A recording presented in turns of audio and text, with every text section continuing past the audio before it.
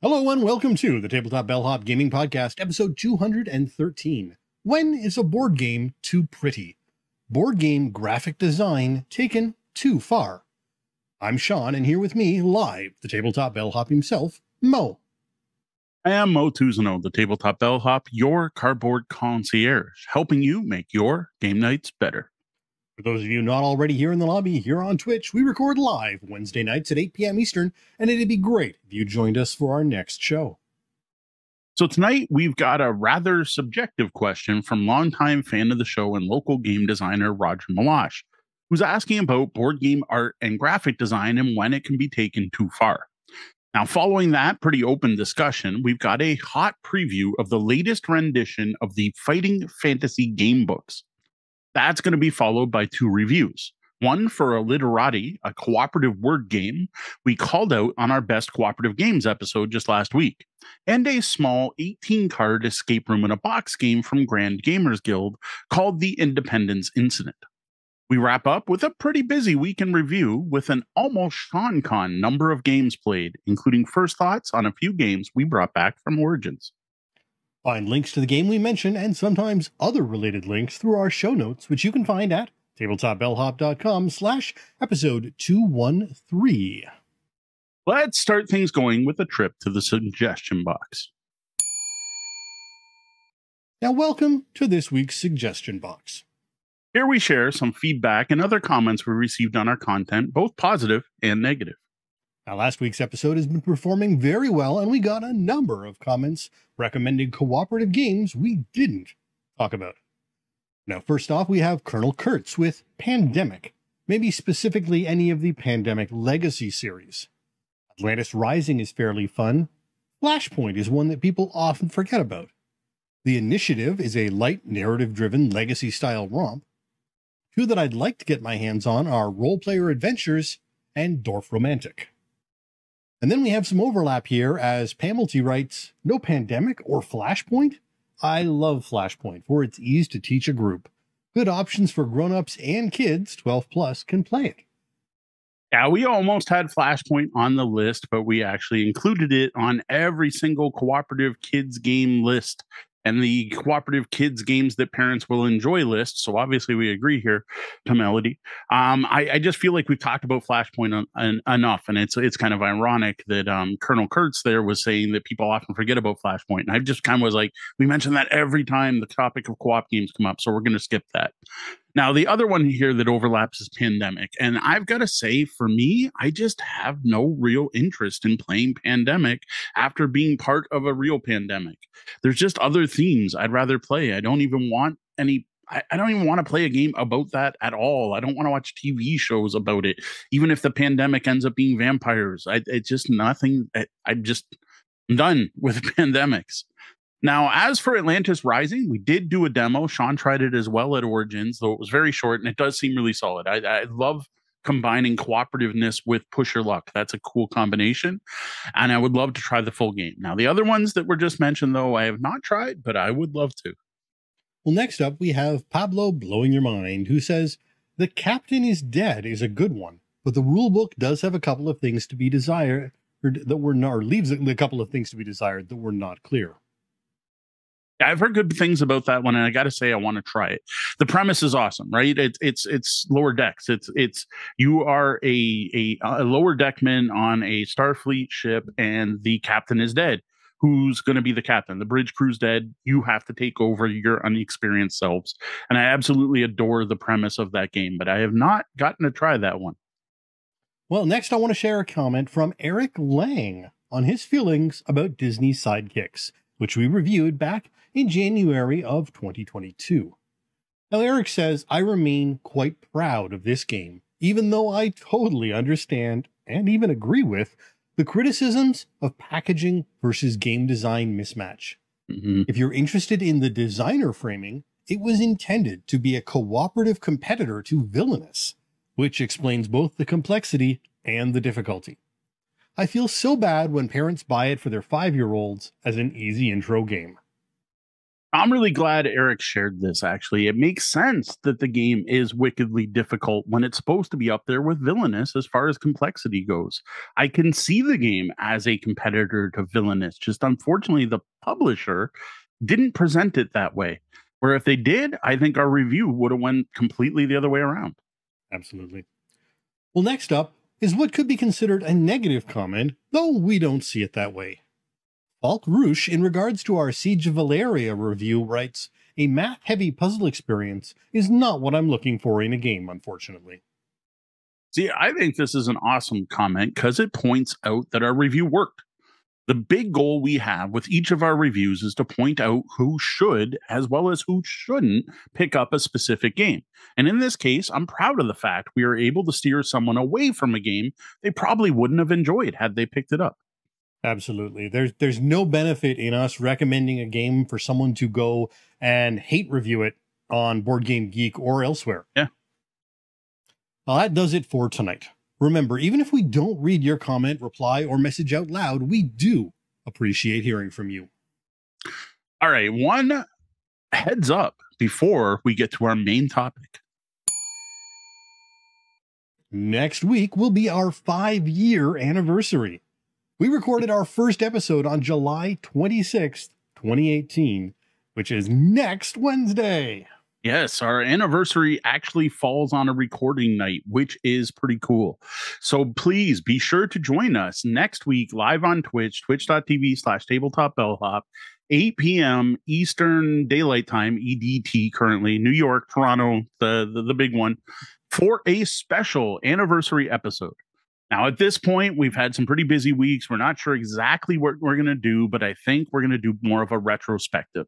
Usually on our anniversary episodes, we look at where we were, what we've done in the last year, and what we're going to do next. And obviously, there's already been some big changes in the last year, though they've only mostly happened in the last month or so. But there's changes, and what more might be coming. Now, as well as that, there's a really good chance we'll probably announce our next giveaway. That is, if Deanna can find some time to get it set up. And we'll probably have some door prizes for those of you who show up, including some stuff we brought back from Origins. So it's not the same door prizes we've had for the last couple of anniversaries. We actually got some new stuff in there, including some hot stuff from Czech Games Edition, CGE, who hooked us up while we were at Origins. We're here to answer your gaming and game night questions, working with you to make your game nights better.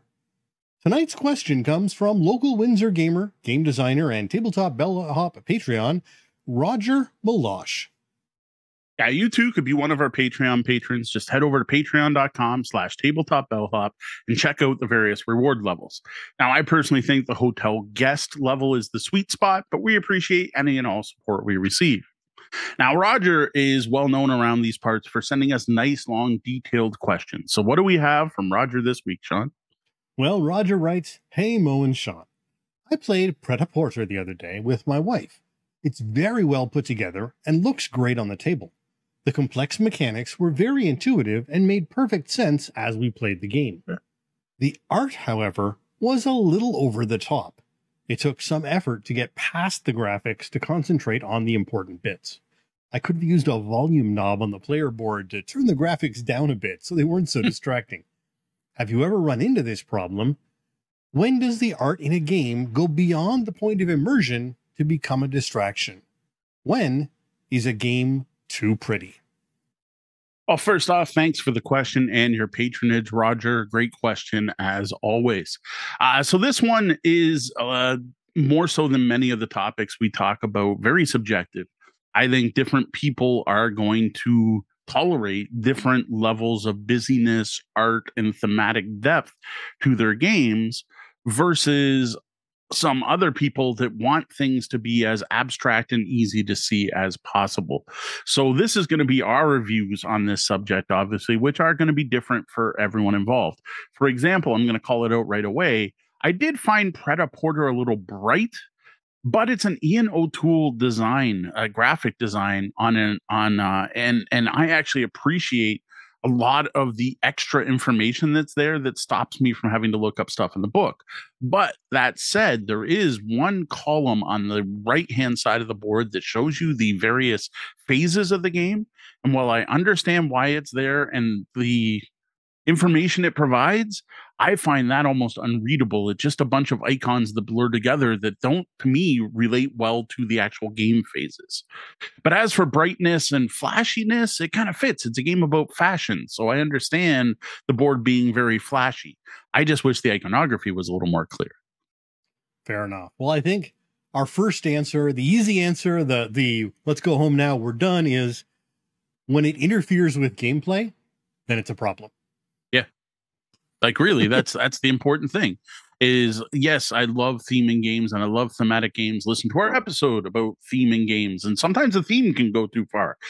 Same is true of artwork. And I totally adore when appropriate artwork's in a game, but that is up until that makes the game harder to play in some way. Whether that's I can't find the information I need, or it means they're showcasing the artwork so the iconography is made smaller so you can really show off that space station and the awesome artwork the artist supplied of that space station. Meanwhile, the important information isn't even that it's a space station, it's that it's a 3-2 card that provides this one resource. And that is when it becomes a problem. And it goes into something, and I first heard on the Ludology podcast, and I apologize for not knowing the name of the person who put forth this game design theory of the zones of play. And we've talked about this on the show before, where it's the first zone is cards in your hand. Going to like the sixth zone is the box. And depending on where you want to find information, you want it to be in the appropriate zone. And that, I think, plays a big part in this. Whereas if I have a card or something in my hand, you can fill that with all kinds of pretty stuff because I can easily see everything on the card. Whereas if I have a card I have to put down on a table, that needs to be less busy. There has to be less artwork. That's where the iconography and the important information really needs to stick out. And no, I don't remember if on the table is like round 3, because there's on the table and on the board are different. So like on the table in front of you versus in some other player's playing area, I think is number 5. But I think everyone gets the gist of what I'm trying to say.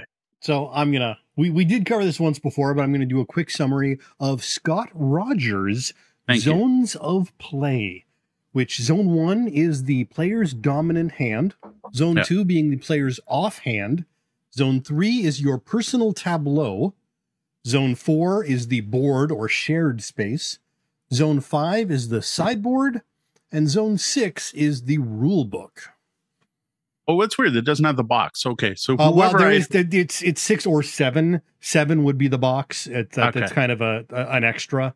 Because I will admit, I have played a game that made me look up something in the box partway through, and I just thought that was terrible.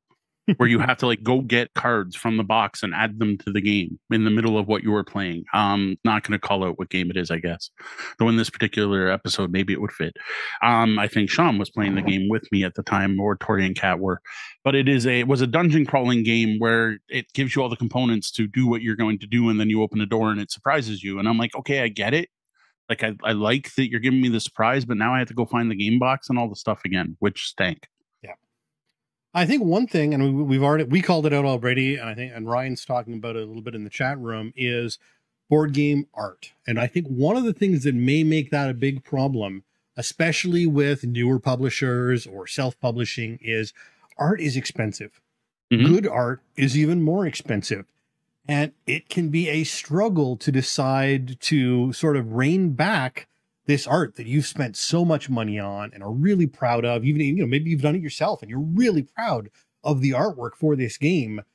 It can be hard to think and stop and take that art and rein it back just a little bit in order to make the iconography or the rules or the text or whatever more visible. And that's an easy mistake to make for, less experienced game designers. And so for a lot of the Kickstarters and self-publishers, that's where you can sort of see that particular problem coming. Art is expensive. Show off the art you paid a lot of money for. That, and some people are really hyped about the theme of their game. They're really into the fact that it's a cyberpunk horror Western, and they really want to show off this awesome world they've created. And that's great as long as it doesn't, again, impact the gameplay. Mhm. Now, showing off a world generally works better in an RPG where you can also produce, say, an art book. There's a good example I hadn't thought of. So, an example of this is Tales from the Loop having such fantastic artwork. Well, if you get the board game, if you back the Kickstarter, you could have got an art book. There's a great way to not have the problem Sean's talking about, where you can provide the game that's playable to varying degrees. You can check out a review why it might not be as playable as they'd hope, but it's not because of the graphic design, and being able to showcase that art. Now, it makes sense in this case because it's based on Steinman Stylenhag's art, it was an art book that inspired the game.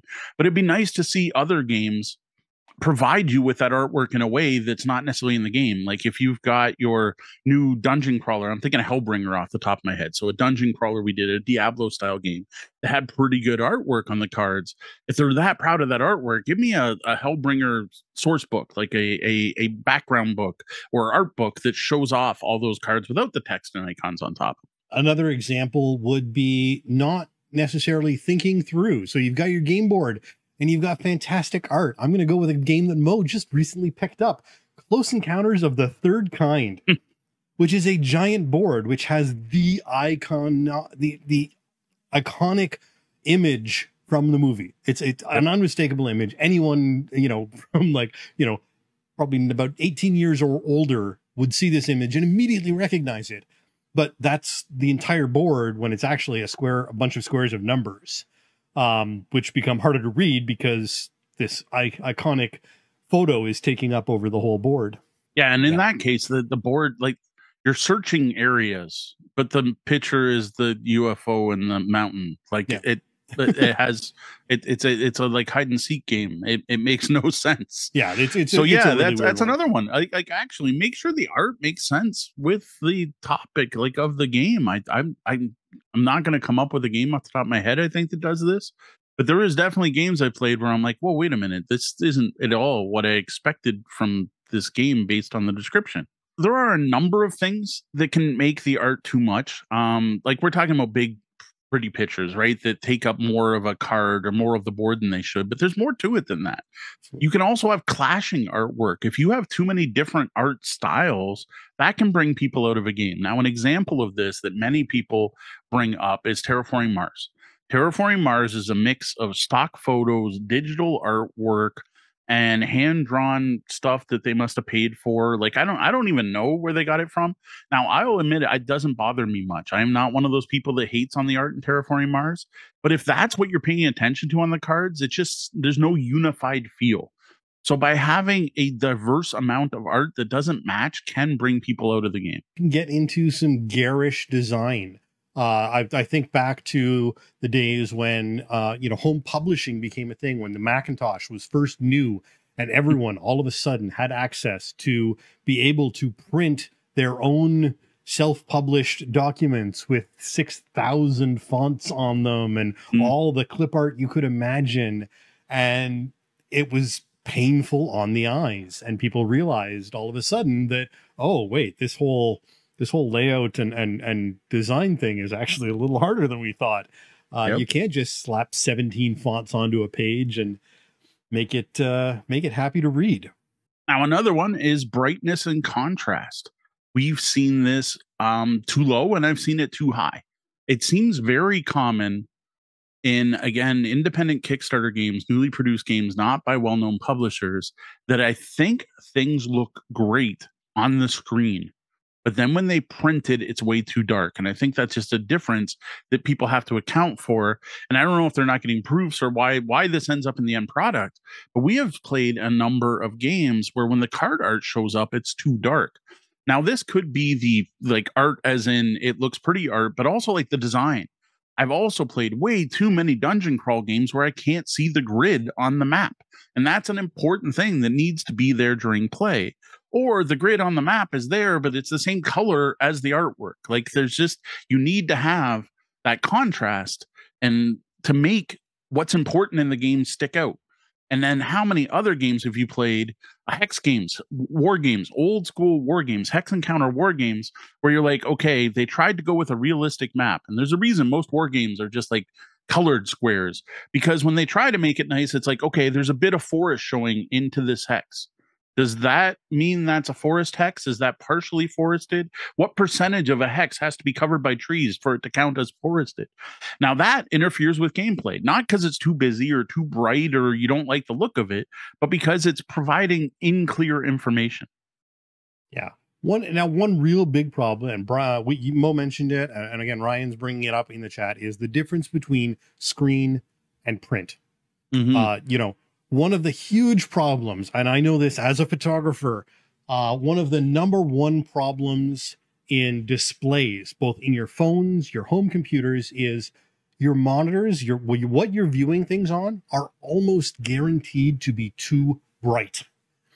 And this is just a problem. A lot of manufacturers have decided that bright is better. It punches through more. So they actually up their brightness, and some of the modes you can go into punch up brightness more. But if you actually calibrate, get a proper device and calibrate your screens, everything gets a whole lot duller, essentially. And then another fantastic feature of Photoshop and Lightroom is the ability to give it a concept. So I can say, oh, I'm going to be printing on this kind of paper. And on a calibrated screen, it will show me the difference between what I'm seeing on my monitor and what it's going to look like when it prints. Right. Again, you can't take that perfectly, but on a calibrated screen, you can get pretty accurate. But there aren't that many people out there these days who are calibrating their monitors. And it gets even worse when you get into mobile devices, because a lot of them have dynamic color spaces where they are actually punching up colors deliberately using AI on the fly to make photos look better, when in quotes, in loud quotes, just because, they want to show off their devices better, and that punchy photo makes their device look better.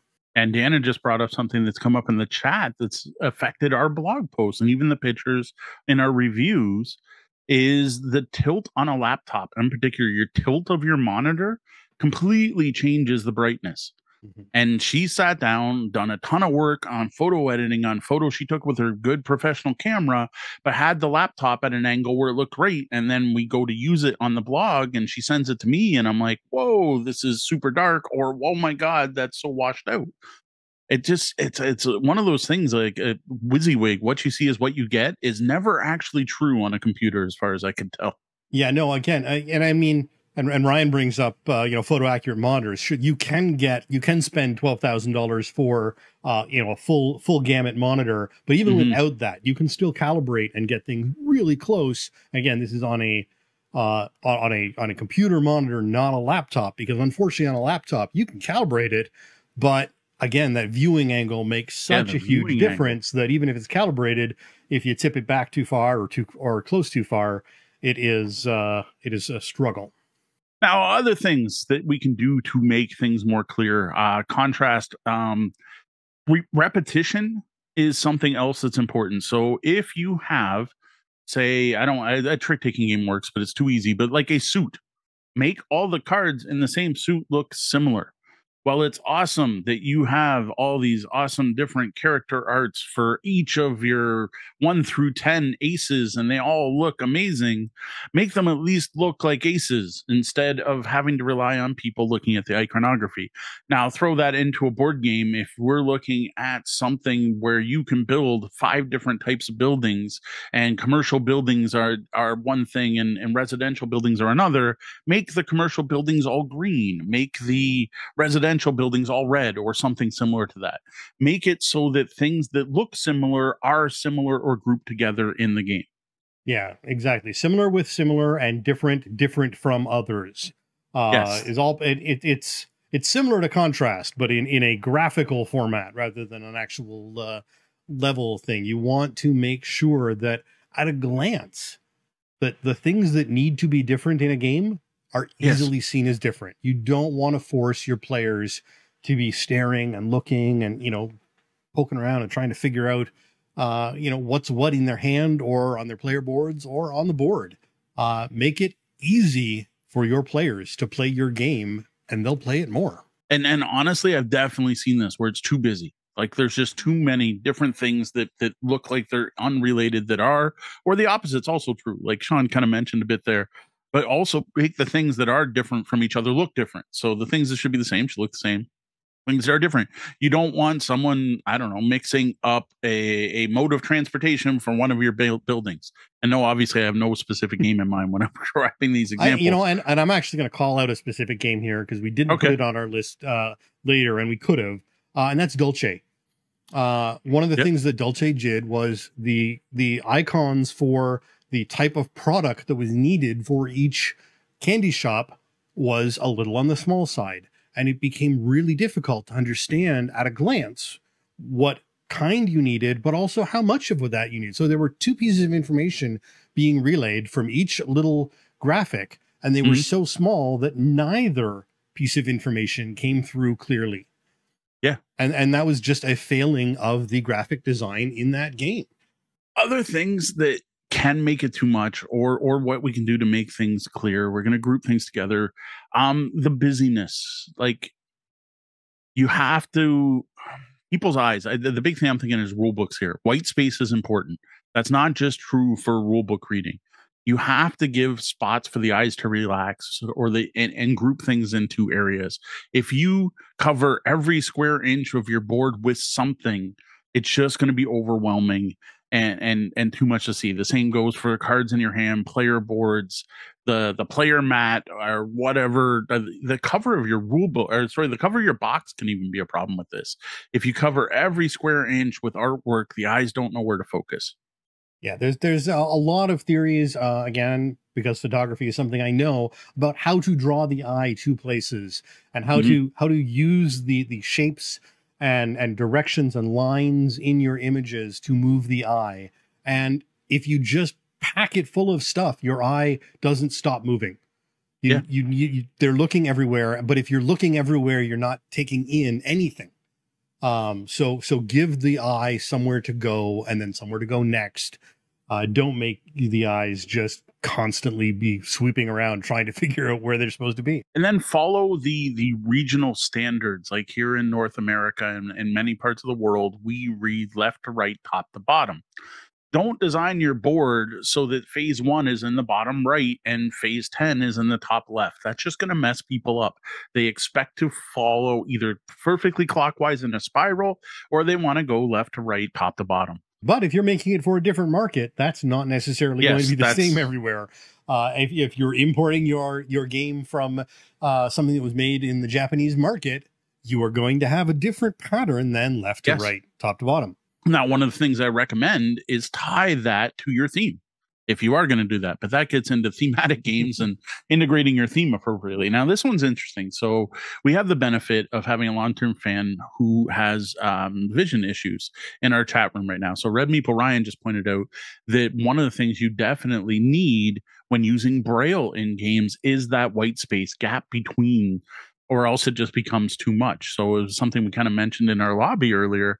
Can a game have too many bits, too much to touch that becomes confusing? Well, yes, it can. And let's take a look at some examples from games we've played that maybe aren't the best. We'll start with that, and when we'll show off some of the nice ones later. All right. So the first one, Deanna has actually already called it out. Someone else, that's our editor, and She Games. Thank you, Deanna, for all the work you do in the background. She has brought up Thrones of Valeria. This is one of the trick-taking card games that was in my head when we were talking earlier. This is a game with very busy cards. The artwork is by the Miko. It's not even Miko's usual style. It's a line art. It's extremely well done, and it's very neat. I get wanting to show that off, but it is very much at the expense of playability in a number of different ways. For one, it is a trick-taking card game where the cards are not flippable. To me, that is a huge faux pas. Anyone that plays a trick-taking card game should be used to using standard bicycle-style playing cards, and they have a certain design for a reason, and people expect trick-taking games to feel like that. This does not. Then there are the choices in color, which make parts of the cards unreadable. That is followed up by deciding to make the games look dirty. And I think I'll let Sean talk about that part because it bothered him more than me. Yeah, again, this is the first game I have ever found myself trying to wipe off cards because of graphical choices. Yeah, It was just a bizarre choice, and it not only made the visual look muddy, it muddied the graphics and the readability of everything. And while I understand the theme that they were going for, I get it. They wanted that dirty tavern feel. Unfortunately, it came at the expense of some levels of playability. Yeah, and there were some really odd choices. Like they tried to make the cards worn, but where they made them worn isn't actually where you hold the cards. So even if they were going for that thematic immersion of, oh, these are grimy cards that have been held by 1,000 hands before you, they even failed at getting that across by making it illogical where the wearer was on the cards. There were just so many choices in this game that I think could have been done better. To the fact that I think I would rather play the game with cards with no art. Like, just give me the iconography, because that's the other problem is the iconography on these cards is hidden in the top left corner and is almost as small as possible. And what people may not realize of the brilliance of the bicycle cards is the suit is repeated in the card. It's not just in the corner. If there's eight of aces has 8 hearts on it. 8 of aces? 8 of hearts has 8 hearts on it, not counting the corners. And you get the number by counting them or by the number in the corner and the heart symbols there. And then there's a color. Like, all of that was just thrown out to give you this totally new look where they decide all the information's down the left-hand side and, ooh, look at Miko's art. And it's a shame because, frankly, we like Thrones of Valeria. As a trick-taking card game, they have made some really interesting choices, some unique choices that make it a fun game. Yes. But it's hard to bring to the table because of some of the design choices. So, unfortunately, as much as we are fans, it's probably not going to get played as much as it could if it had just been bright, clear cards. Yeah, like I can't see bringing that game to the barbershop bar. Well, I have, but like regularly because of the color choices. Yeah. That place, it's we're playing in a bar. It's not the best lit area. It's not my nice game room with lots of, you know, bright lights all over the place. And some of the card colors are just too hard to read, making the game literally unplayable. So next up, we've got another game, and now we swear we're not picking on Daily Magic games. Yeah. But we have played a lot of Valeria games recently, and that's the reason why we're getting to Castellans of Valeria here. And to be fair, also, we have only played the prototype version of this. We haven't seen the final version. Yeah, the big problem here is it's similar to the Thrones of Valeria. Again, we have Miko's artwork, and I understand them wanting to show off Miko's artwork. And instead of highlighting the art, they put tiny iconography, which is in zone 5, if I remember from earlier. It's not even on the game board, it's on a sidebar. So you are looking at the second from the box, the rule book, like as far away as possible. These cards are at the extreme limit of your gameplay area, and they have tiny icons on them, and they are tiny detailed icons, not like big stars and triangles. You're talking a handout with a little die dropping into it with maybe an arrow on the bottom, which means one thing, or an arrow on the top that means another.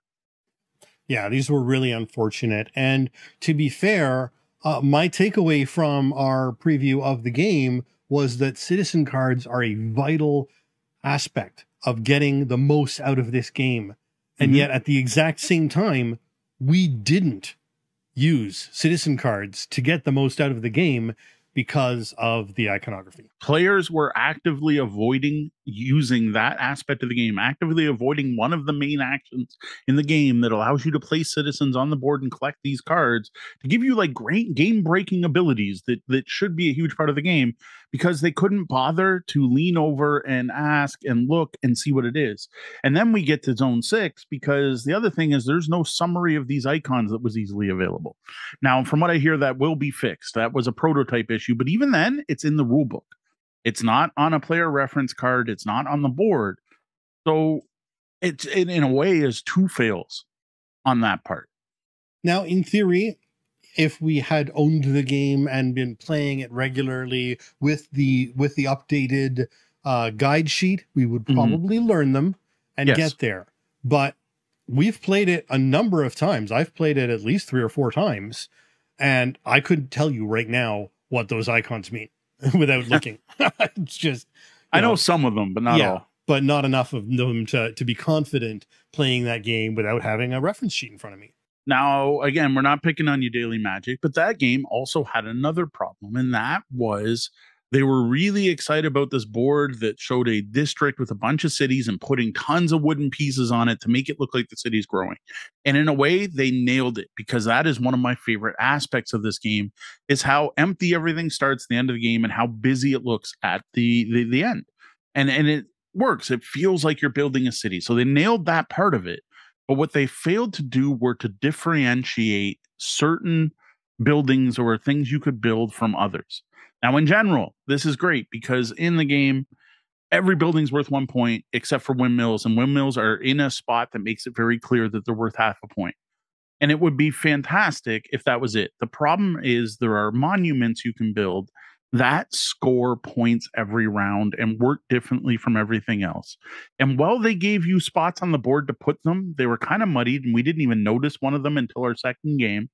And there was nothing to set it out once you put it. So you're looking and you're like, yeah, there's a bunch of yellow there and blue and red. And obviously yellow has a majority and blue has this and red has this. So everyone gets these points. And then you notice 2 rounds later, you're like, oh, wait, that was a windmill. For one, it didn't count towards area majority. So blue should have actually tied with red.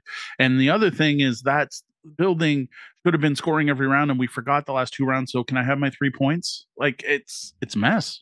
Yeah. Now we understand that they are talking about changing some of the graphics on those pieces, but again, we will have to wait until we see the final product to know just what kind of changes. Yeah, that one was pointed out by multiple reviewers, and from what I understand, they are working on a solution. So hopefully, Daily Magic, by the time people start getting their copies of Castellans of Valeria from the very successful Kickstarter, it'll look even better, and we won't have any of these complaints. All right, well, next up is a game that we never really talked about for a long time. Well, now we like it, and now we've got to bring it down a little bit. Yeah, and that's Scythe. Now, most of Scythe is fantastic. I have very few complaints about Scythe. The double layer player boards are great. Talk about, Zone 3 and having all the information you need, very readable. The only thing I really need to know what other players are doing is what action they're taking to see if I get the lieutenant bonus. And well, even that's done well with a nice chunky piece I can see from across the table. It all works great. That is until I lean over and look at the board and try to figure out what the different terrain types are. Jamie made the choice, or the artist, I'm assuming Jamie, made the choice to make the map look realistic, right? It's hexagon based, but things kind of overlap a bit. And by being this post-apocalyptic wasteland look, it all kind of blends together. It all looks very brown and red. Now, you need to know what each terrain type is for various reasons. One, to figure out what resources they produce, if you're going to get extra characters, if there's a tunnel presence that lets you move around the board. All of that's important information. And what they did make artistically each look different, but I find they all blend together. They did give you icons, but these icons are the smallest things on the board. They are 1/10 maybe the size of the hexes. And in this case, for game playability, I would have preferred the whole hex was that symbol. I don't need the farm to look like a farm with fields on it. I just need to see the symbol that means if I sit there and I have a worker there, I get grain. That's what I need to know. This was an unfortunate thing because, again, this game has done so many things fantastically well. And even overall, the board looks great. Yeah. Except they have taken this one rather important piece of information and shrunk it down to ridiculously small size compared to how important that information is for the players. And that's unfortunate. Yeah, because not even just generating resources, there's also the most complicated part of the game. The part that trips up every player who's ever played Scythe is the way Riverwalk works. Now, in the game, at the start of the game, you can't get across rivers. You're kind of stuck in one small area. That is until you bring caves. Or you unlock the Riverwalk ability. And the Riverwalk ability lets you move into specific types of terrain. And everyone messes this up. They even give you, here's them, Jamie, trying to do it right. giving you a level 1 card, a card you can pick up and look at to show you where you can river walk into, but that doesn't help when I can't tell what the tiles are on the board. When you add complexity to an already complex mechanic, that is a problematic design. And again, it became it is in the end a graphical choice. Yes, to have made that a little bit more difficult to understand. Now, what I don't know is if this improves, because I know later Scythe eventually released random map tiles and stuff like that. And perhaps even on the neoprene map version of the board, it might be more clear than it is now. I can't talk to that. All I own is the original game and a couple of expansions that don't affect this either way. Well, next up, we've got one where the artwork was kind of locked in from the beginning. Yeah. You were pretty much going to get the artwork you got no matter what when you got My Little Pony's Adventures in Equestria, the deck building game. Yeah, this one makes sense, right? The game's based on a cartoon. So, of course, it has cartoon style artwork. And to be even more thematic, they actually got one of the IDW comic books artists from My Little Pony to do all the artwork in this game. And I got to say, as far as it's a My Little Pony game with pretty My Little Pony art, it wins. It's exactly what you'd expect, and it's exactly what I would want out of a My Little Pony looking game. They even had little, standees, and the standees work. Like, it looks great, but there are some serious usability issues in this game. And again, we have gotten to sort of the same issue that we were talking about earlier, where yes, the art is important. I mean, the art is very important. It's My Little Pony. My Little Pony is a look more than anything else. It started as little dolls that, had a specific style and look to them. And so while you can't compromise that look, they went sort of too far in the other direction by minimizing iconography in order to ensure that no detriment was ever made to the look of the ponies. And that makes the game a little harder to play. Yeah, and this is another one of those choices of color and contrast. So one of the things they did right is they put all of the resources you get from a card in the same spot all the time. So if you get friendship, it's always in this same spot of the card. If you're getting movement, it's always in the same spot of the card. The big problem is on one of the basic cards, the generic movement card that everyone gets, and I'm sorry, I don't remember the name of the card offhand. They happen to put the movement symbol, which is a black arrow over a very dark tree, and the two blend together. This one so much so that almost every time I teach the game, someone will hand me that card and say, "What's this card do?" Because they don't see the icon. Yeah, it literally blends in so wonderfully well, I suppose. It's this chameleon-like symbol that isn't, it's not a bad symbol. The symbol itself actually makes sense. It's good iconography, but because of the order in which I have to assume it's the order in which, card art and iconography and things were all designed, that it ended up in this place that with the art that had been chosen for that card, probably well in advance, it blended into the background. You've got this chameleon icon that is very problematic. Oh, I'll admit, it's one of those things, once you know it's there, you can't help but see it, and it's fine. But it's just how many people, the number of people have been asked me, "What's this card do?" And I'm like, oh. And it's not like the bottom of the card. You know how Terraforming Mars, one thing that Terraforming Mars did really well is every card explains exactly what it does, even if it's extremely clear what the card does.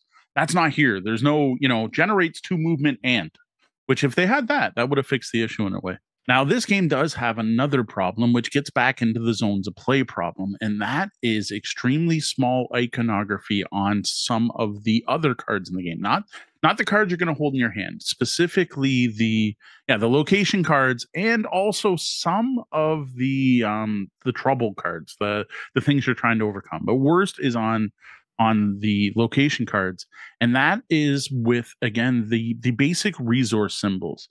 And in particular, the help symbol. The help symbol is a horseshoe with a number in it. This has shrunk down so small, like I don't know what point font it is, but it's like 8 or 6 or something on these cards. 3 or 4, I think, is probably the actual answer. Again, you've got because I believe if I recall, it's in a circle. So it's a circle with a horseshoe with a number, and the entire icon is less than the diameter of a pencil eraser. Yeah, it's way smaller than that. And so it's smaller diameter than the capital letters in the sentences it's in. Yeah. And it becomes, for someone with vision difficulty, it's impossible. For someone with good eyes, it's still difficult. Like, to be fair, at zone 1, I have a hard time. In my dominant hand in front of my face, I can't read some of these. My kids have a hard time reading them across the table, and they have way better eyes than I do. So it's not just my age in this case. Yeah, and there's no differentiation in color or any graphic between 6 and 8 inside the horseshoe. It's exactly the same, and it's the same color as the text around it, I believe. Yeah, it's like a font. Like if they were typing, they have like a 5 horseshoe key on their keyboard. Like it just it's in there. And I find that extremely frustrating. And that's one where, like, until you've memorized the cards, you're constantly going to be, okay, now I do know they tend to be either, I forget now, say 5 or 8. And I'm like, okay, is that a 5-1 or an 8-1? And I've learned that I can at least differentiate that it's one of the two. But it's almost worth taking a Sharpie and drawing a big 5 over top of this tiny little icon, because the icon is useless. Now, interestingly, this I don't think is much art-based. This is just they pack too much information on one small card. Yeah. So this is more of a graphic design issue than the art's too nice and the thematic. The movement resource card is definitely an art issue. That's an art issue. But this, the iconography is something else. And to be fair, the movement one isn't the only one. There are lots of cards where it's a little more difficult than I'd like, and the resources blend in with the art more than I would like. All right, the last example I am going to pull up is Aldabas, Doors of Cartagena. Now, it's a game about big doors with huge knockers, so I get that the art and card design would focus on the doors and their knockers. But that's some of the least useful information while playing the game. The door color in particular is the thing you notice first when looking at one of these cards. This only matters for one simple placing rule, that you can't put 2 doors of the same color next to each other. That's the only reason the color matters, and it is the most prominent thing on the card. Now next is the knockers. The knockers stick out more. Now, those matter, sort of, because they indicate the suit of the card. But the thing is, the art's based on a real life thing. So I get it. You want it to look as similar as possible. And cards in the same suit all say have fish on them. But the various fish, it's like, is that 1 fish? Is that 2 fish? The fish that are both facing both ways, is that a 2 fish? I can't even tell. So that is almost useless to anyone playing the game. And instead, you're going to look to the icons in the top left of the card. But those are tiny. And it just, there just has to be a better way to get the information that's important. Like, the card design looks great, and you don't even know it's a problem until you start playing and realize what I need to know is hard to find. Yeah. Again, these are beautiful, and they are representing the real life doors of Cartagena. This is a real thing. This is a tourist destination, and the people of Cartagena are proud of this heritage of door knockers and the levels of respect that certain door knockers and styles, and the more fancy it is, the more powerful that person is, and it represents what guild they belong to. And I get it. That's very important, and it is important to respect the heritage and the history behind that. But at the same time, this is a game. Yeah. And in order to play the game, you need certain pieces of information. And trying to decipher the code of door knockers is not how you get that information. Yeah, so that's our 5 examples of problematic artwork in games that may in fact have been able to have been done better. But we want to end this on a positive note. So why don't we find 3 examples of great integration of art and playability? So the first one I want to call out is Boop, because it should be too much.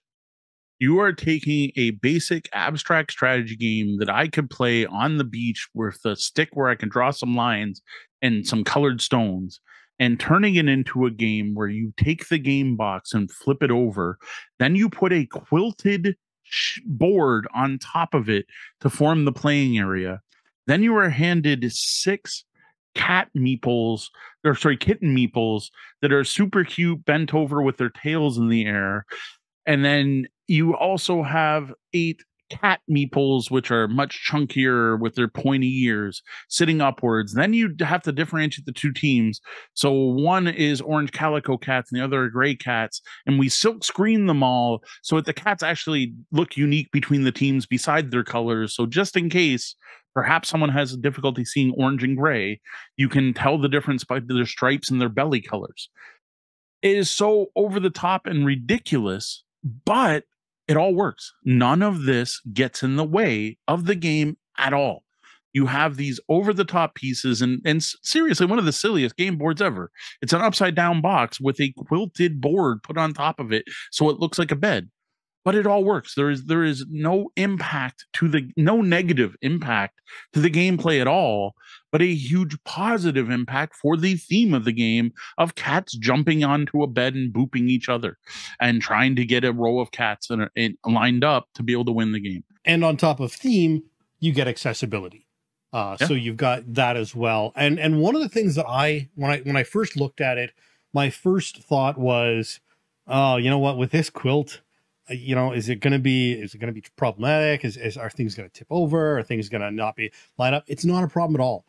For whatever reason, despite the fact that they could have just made a bunch of squares on the back of the box, they went to this next level and it just works. And it's not at all problematic. None of the concerns I had when I looked at a product like that and the potential concerns that sort of leapt into my mind looking at it, none of them came to pass.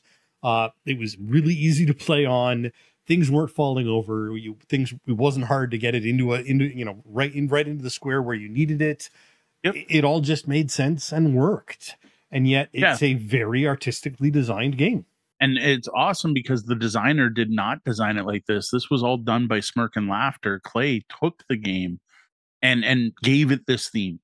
And that's why it won Game of the Year at the Origins Award. Well, not Game of the Year. It was the fan choice, the Gamma fan choice of the year because of this theme. Like everyone was talking about this game while we were at Origins. It is just so like you can't help it. It's a game about booping cats off a bed, and it looks like you have little cats, and then there's a bed for them to bounce on. Like it's just like I said, it should be in the list of over the top. This is ridiculous. Why did they do all this? I could play this with a piece of paper and some coins. Like if someone had dimes and nickels on one side and Canadian on the other, you could play this game. But it works. I had to include this in a great example because I swear it's on the limit. Like if they had made every kitten unique, it might have just been that part that just a little too much. Yeah. Nope. They did a fantastic job. And that was Boop by Smirk and Dagger. Next up, we've got Azul. Like we haven't talked about this one a few times. Yeah, this is just an absolutely beautiful game. The thing is, it fits the theme so well. This is a board game about placing individual tiles in a pattern on a wall to make a specific pattern that's known for in a region of Portugal. It's a Portuguese style thing. And what they give you are tiles. Now, no, they're not ceramic tiles that you would put on an actual wall. Instead, they're plastic, but they're that shape, they're that size, they're that texture that it feels like you are manipulating tiles. And then you are putting them on a wall. The difference is the wall's flat. It's in whatever zone 3, your tableau, and you're placing pieces down onto a wall. There's a bit of a weird theme with the factories and grabbing tiles, but just the components feel so good. They sound so good clacking together in the bag when you shift them up. Like the only complaint I can actually see artistically and usability with Azul is the fact the playboards are flat and things can slide around. Now, I never had a problem with that with the actual tiles, but the score marker is pretty easily bumped. But the designers must have realized this because they put out an expansion called Crystal Mosaic, and now everything even stays in its place, and it even gives a kind of lacquered look to the wall.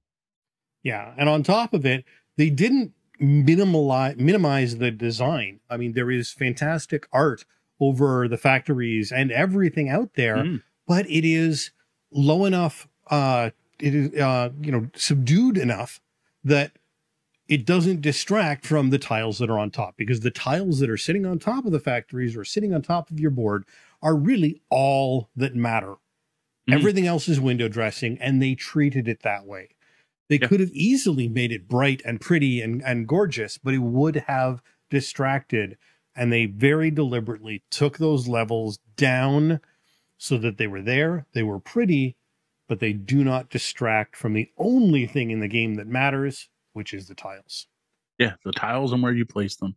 Now, they did extra steps, of course, by adding patterns to some of the tiles, which look great. But added bonus for accessibility, that was actually done for colored blindness issues, so that you can easily tell similar looking colors under different types of color blindness apart. And I'm like, man, that's like next level. Like that's taking, like, you're being more artistic while making the game more playable. Like, can you do a better job? All right, so last one. Our last call out for good design would be Vinhos Deluxe. I wanted to bring this one up because Predaporter is a Vitalicerta game with artwork by Ian O'Toole. So I wanted to find a game that's on the opposite end of the spectrum, one that I think nails being able to impart a ton of information, a Vitalicerta amount of board game knowledge on a board and player boards without going over the top, without going too far. Yes, it's a busy board. There are a lot of different things on that board, but it's a busy game. It's a heavy Euro with a lot of different things going on. But what Ian was able to do with this one was break up the board using things like white space and artwork to break up the mechanical parts of the board where you're placing or taking things, as well as showing you the flow of the game using that left to right, up to down thing I was talking about before. You start the game having to purchase vineyards. Well, the first thing in the top left is your map of the region. Is this also Portugal? I think it might be. I can't remember now where the Rhine region is in Vinho. Sorry, bad Mo. But that's the first thing you're going to do is do that. And then you've got the next phase of the game. And well, there's a whole other half of the game where you're going to wine shows, wine cons, and showing off your wine. Well, that's on the other half of the board. So it's like, here's one part of the game, here's the other part of the game, clearly differentiated. And right there, smack dab in the middle of the board, the clearest thing, the brightest thing, it's white, separated from everything else, is the worker placement grid, which everyone is going to interact with every turn. Like, it's a lesson in fantastic art integration with game mechanics and iconography. Like, I can't think of anything wrong with this game. And then there's added artistic touches, like the player reference cards look like wine menus. Little things like that. Now, mechanically or what, like, for imparting information, they're perfect. There's lots of white space. The text is large enough. The iconography is clear. But the fact they made them a threefold with a cover just brings that to that next level. And this is one where there was a distinct difference. There's a reason that we are talking about Vinhos Deluxe. Yes. Because the original Vinhos that wasn't designed by Ian O'Toole, while beautiful, was distracting. It was over the top. There was too much design, artistic design, which interfered with the iconography and the readability of it. And what you notice if you do a side-by-side view between the two boards, informationally, they're more or less the same. There isn't all that much difference gameplay-wise between the boards. But what Ian has done has been to, again, reduce the sort of the level, turn down the volume, as Roger mentioned in his question, turn down the volume on some of that artistic design, used more muted colors, which allows the information, the gameplay to pop out off of the board while still leaving a lot of the designs. And yes, it is Portugal, of that Portuguese wine region and the Portuguese feel of the game to still exist. But again, down a little bit lower where it's not interfering with what matters to a board game player. Yep. Well, that is it for our talk on board game aesthetics, how some games take things a bit too far. What does board game art, when does board game art become a bit too much for you? Let us know about it in the comments below or fire off an email to mo@tabletopbellhop.com. Now, if you've got a question for us, just hit us up with an email, this time to questions@tabletopbellhop.com so it doesn't get lost in the inbox, or head over to the blog and click on Ask the Bellhop. Welcome to our preview of Fighting Fantasy Adventures. Choose your own adventure books turned into group dungeon crawls from Martin Wallace. Fighting Fantasy Adventures is a solo or cooperative game designed by Martin Wallace based on the Fighting Fantasy game books by Steve Jackson and Ian Livingston. While our prototype copy contained placeholder art from the final game, we'll be having artwork from Rupert Lewis, Jones, Jeremy Love, and Monstre. Now, the original plan for this game was to kickstart, but that didn't go so well as they had hoped, and they currently have a preview page up right now at GameFound with a lower price point and a few more incentives. Now, this crowdfunding campaign is being run by Wallace Designs. This is Martin Wallace's new publishing company, with the final game not expected to get to backers until 2024. How's that for new hotness from us, folks? Yeah, you don't get that often here. Now, Fighting Fantasy Adventures plays 1 to 4 players, with a single quest taking 1 to 3 hours. Now, the final box will contain 4 adventures: the Warlock of Firetop Mountain, Island of the Lizard King, Death Trap Dungeon, and the Forest of Doom. And Forest of Doom is actually broken over 2 parts, names of which should be very familiar to Fighting Fantasy gamebook fans. According to Martin, getting through all of these adventures should take a group between 10 and 15 hours, but that's just with a single playthrough of each. As we learned while playing our prototype version, there's a good chance you're going to want to try some of these more than once if, or maybe when, you fail on that first go. Now, we've mentioned it a couple times already, but I want to make this as clear as possible. The copy of the game we got to play, and which we're talking about right here, and which is sitting over my shoulder, is a prototype reviewer copy. It is not a finished product, and we've been very clearly told that the artwork in particular is not at all final. Now, you can see more current artwork on the Tabletop Simulator version of the game or on the now canceled Kickstarter page. Or on the current GameFound preview page. Now, another interesting thing they did, so we could do this preview without spoiling anything for you, the viewer, is to provide us with a reviewer adventure. What we played through isn't actually going to be included in the game box, so that way we could talk about the experience and not ruin any of the included adventures. Which I gotta say, that is fantastic. Big props to Martin's new company for this. Like, that is just awesome. They wrote a specific adventure to not spoil anything. I would love to see that from more adventure games. Now, Fighting Fantasy Adventures is a card-driven dungeon crawl based on the classic game books that many of us grew up playing. Now, similar to the game books, you're going to be choosing which way to go, finding cards that match the number of where you went, and then making decisions based on what you read on the card. Now, this may lead to combat with various vicious monsters, which is handled by a simple 2d6 opposed roll system. Now, your asymmetric characters have various skills they can use, and working together will be key to winning the game. Now, how you win is determined by what scenario you're playing, and one of my favorite lines I've ever seen in a rule book is, "You will know when you win this game." Now, normally we don't do unboxing videos for previews, but since we think this game is going to make quite the splash, and the fact that Mo was already in front of the camera and live when he cracked open the package, we figured why not. So if you want to take a look at the prototype components that we got in our copy, Fighting Fantasy Adventures preview, be sure to check out our unboxing on YouTube. Now, due to this being a prototype, I don't want to say too much about component quality here. Usually I get into details of what I liked and I didn't, because most of what we got to play with is going to change. Now, what I will say is I like the direction they're going. Everything seemed to work really well at the table. We found the information very clear and easy to find and well presented. My only real hope at this point is that the counters are a little bigger in the final copy. They're a little and fiddly. I do love, though, how short and clear the rules were. A lot of this game is left to be discovered once you start playing, once you're actually digging into the decks. And speaking of rules, it's time to move on to an overview of play. So one great thing about fighting fantasy adventures is how quick you can jump right in. Setting up just involves everyone picking a character or characters to play, because all 4 characters need to be in play during every game. So if you're playing solo, you're going to play all 4 of them. If you're 2 players, you could each take 2 or whatever you want to mix it up there. Now, each character is represented by a character card and a number of skill cards. You're going to take your character cards and find the level 1 skill cards and put them face up in front of you.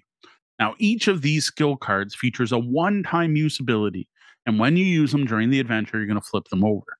Now, these abilities include things like the healer healing, and the wizard casting fireball, or the fighter using his shield, or the scout stabbing people in the back.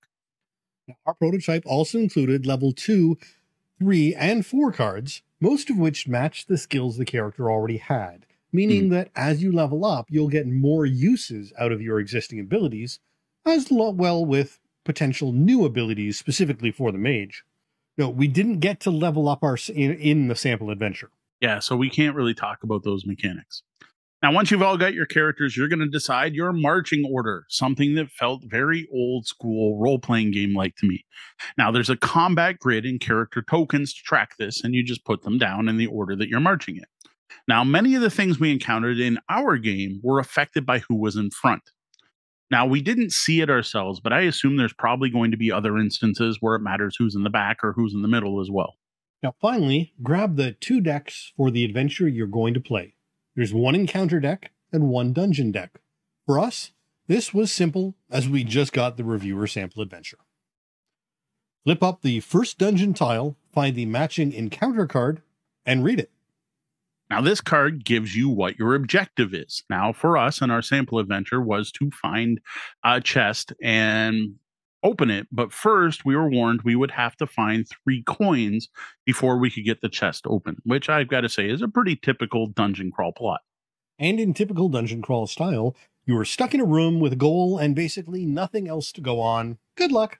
Now, here's where the game really starts, as it has you exploring the dungeon through cards. Now, each exit lists which card you're going to have to find and place on the table with the color side face up.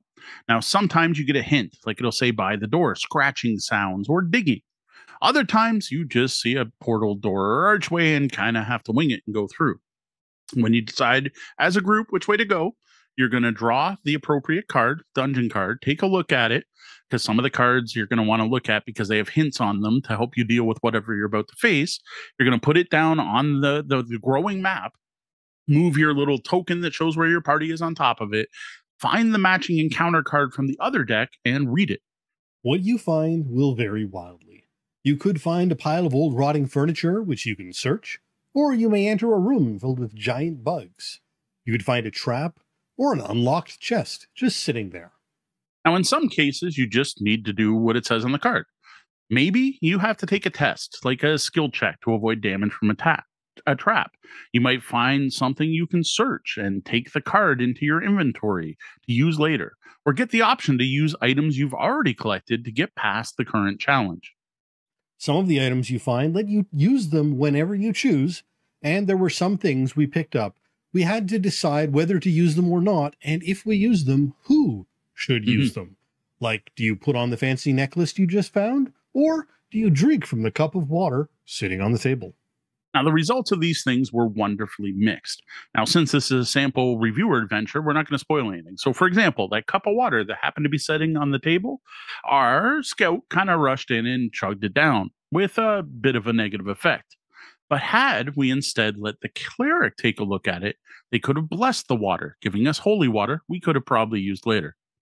Of course, being based on the fighting fantasy books, a lot of what you will find are monsters you need to defeat in order to move on.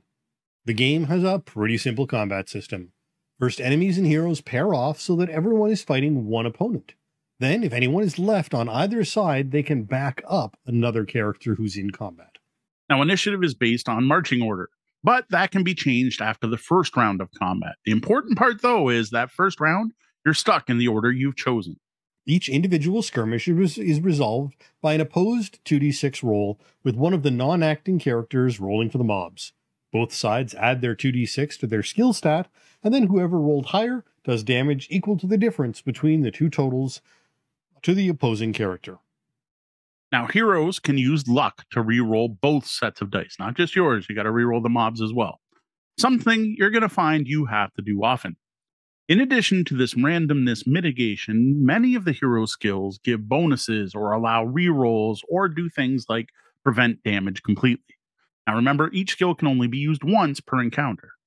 After each round of combat, the next character goes. Characters who are backing up other characters get a bonus to their roll based on how much backup there is total. When the entire party is ganging up on one baddie, the first helper gets +1, the second +2, and the third +3. Now, while we didn't see it in our sample adventure, it's also possible for the monsters ganging up on the heroes if they outnumber the number of characters. Now, if a character does run out of hit points, they die. They can no longer talk to the other players or give advice, and they place their character token on the room they died in. Now, the rulebook notes there may be a way to bring the character back from the dead, but we didn't actually see this option while we played. Now, retreat is also an option after the first combat round, though. You are always obligated to fight at least one round in marching order before you can retreat. After that point, though, you can always just move back to the room you came from, dragging any dead character bodies with you. Any damage on the monsters resets, and they will be full strength when you come back to try again. Now, besides a potential TPK during a fight, your group can also lose in a number of other ways based on the encounter. During our adventure, we saw a bottomless pit, had to sacrifice a hero in order to proceed, and as far as we could tell, that character wasn't going to come back by the end. We could have died due to an imp that was unaffected by normal weapons if we didn't catch it in a net, and eventually ended up all dead at a dead end and starved to death because we found the chest we needed, but only had 2 of the 3 coins we needed to open it, and that was past a one-way door. Now, assuming you do better than we did, you should eventually get to an encounter card that tells you that you won, which we assume would have happened in our game had we gathered the 3 coins before heading to the last part of the dungeon that sadly wasn't clearly labeled, hey, if you go past here, you can't come back. So yeah, that's basically it. Start in room number 1, choose where to go, find the card, put it on the table, find the matching encounter card, read it, and react. Eventually, try to accomplish your goal while getting past a variety of obstacles, many of which are going to involve combat.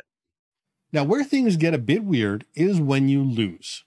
While we don't expect cooperative games to be easy, the sometimes sudden and instant ways you can die do bring the game to an abrupt halt, and we weren't really sure what the intention was at that point.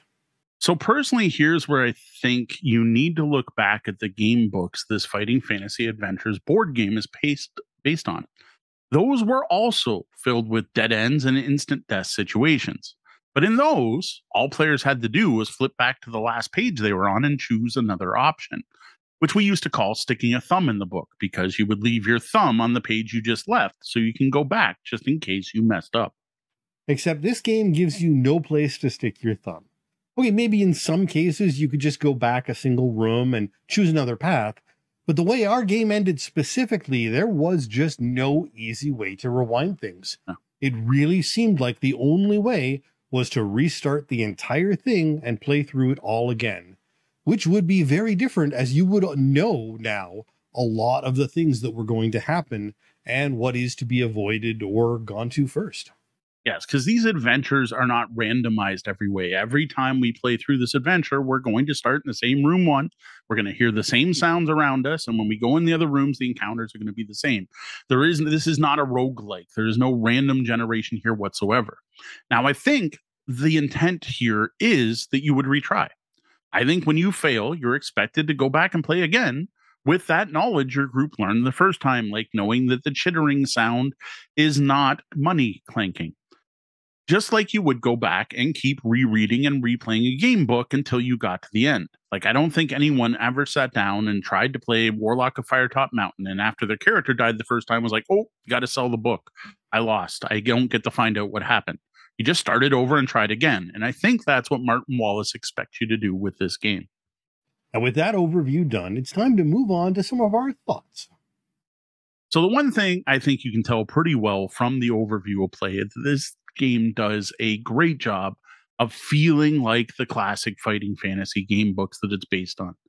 Fighting Fantasy Adventures has a very old school, early fantasy RPG feel to it.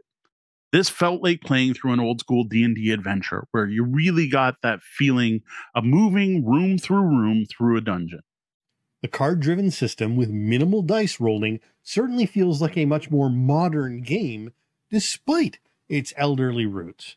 And the simplicity of the gameplay made it incredibly easy to get up and playing with no delays and struggling with rules or difficulty understanding anything. Yeah, I got to admit, this is one of the first games we've reviewed in a long time where I didn't have to grab the rule book once to check anything, and that's impressive. Subtle touches in the game, like listing what you can hear at various doorways and having to pay attention to the actual artwork on the cards, added a level of immersion to this game that I wasn't expecting. In addition, acting logically tended to be rewarded, and taking silly risks came with a mix of reward and punishment. Like during our game, we found a good mix of, say, cursed jewelry and magic Vorpal swords. And well, that cup of water Sean really probably shouldn't have drank. Now, that being said, while it may have been a preview issue, we did see conflicting sounds depending on what direction you approached a room from. And that was a little odd. But again, this is a preview. Yeah, and that one was weird because it was just one. Out of all the rooms, there was one that they didn't seem to quite match up. Now, the combat system here is really simple and worked really well. It played extremely quickly, and always felt tense, but was very random. Thankfully, they give you that luck skill for rerolls because you are going to need it. And figuring out when best to use your hero skills is a big part of the game. There was some really tough fights in our scenario and things got progressively harder the deeper you went in the dungeon, which is fitting for the theme. Indeed, luck is not something to be hoarded for just the right moment. It should be and will be spent freely as you progress. I found the entire experience to feel rather nostalgic, and I think that's going to be the big draw of this game for longtime fighting fantasy fans. This is a new way to experience that classic which way style of play that many longtime gamers loved. Now, full disclosure, I wasn't a fan of these books growing up. I didn't have them, and I have no fond memories of them. Similarly, while I played fantasy games for years, I have drifted away from them to other genres most recently.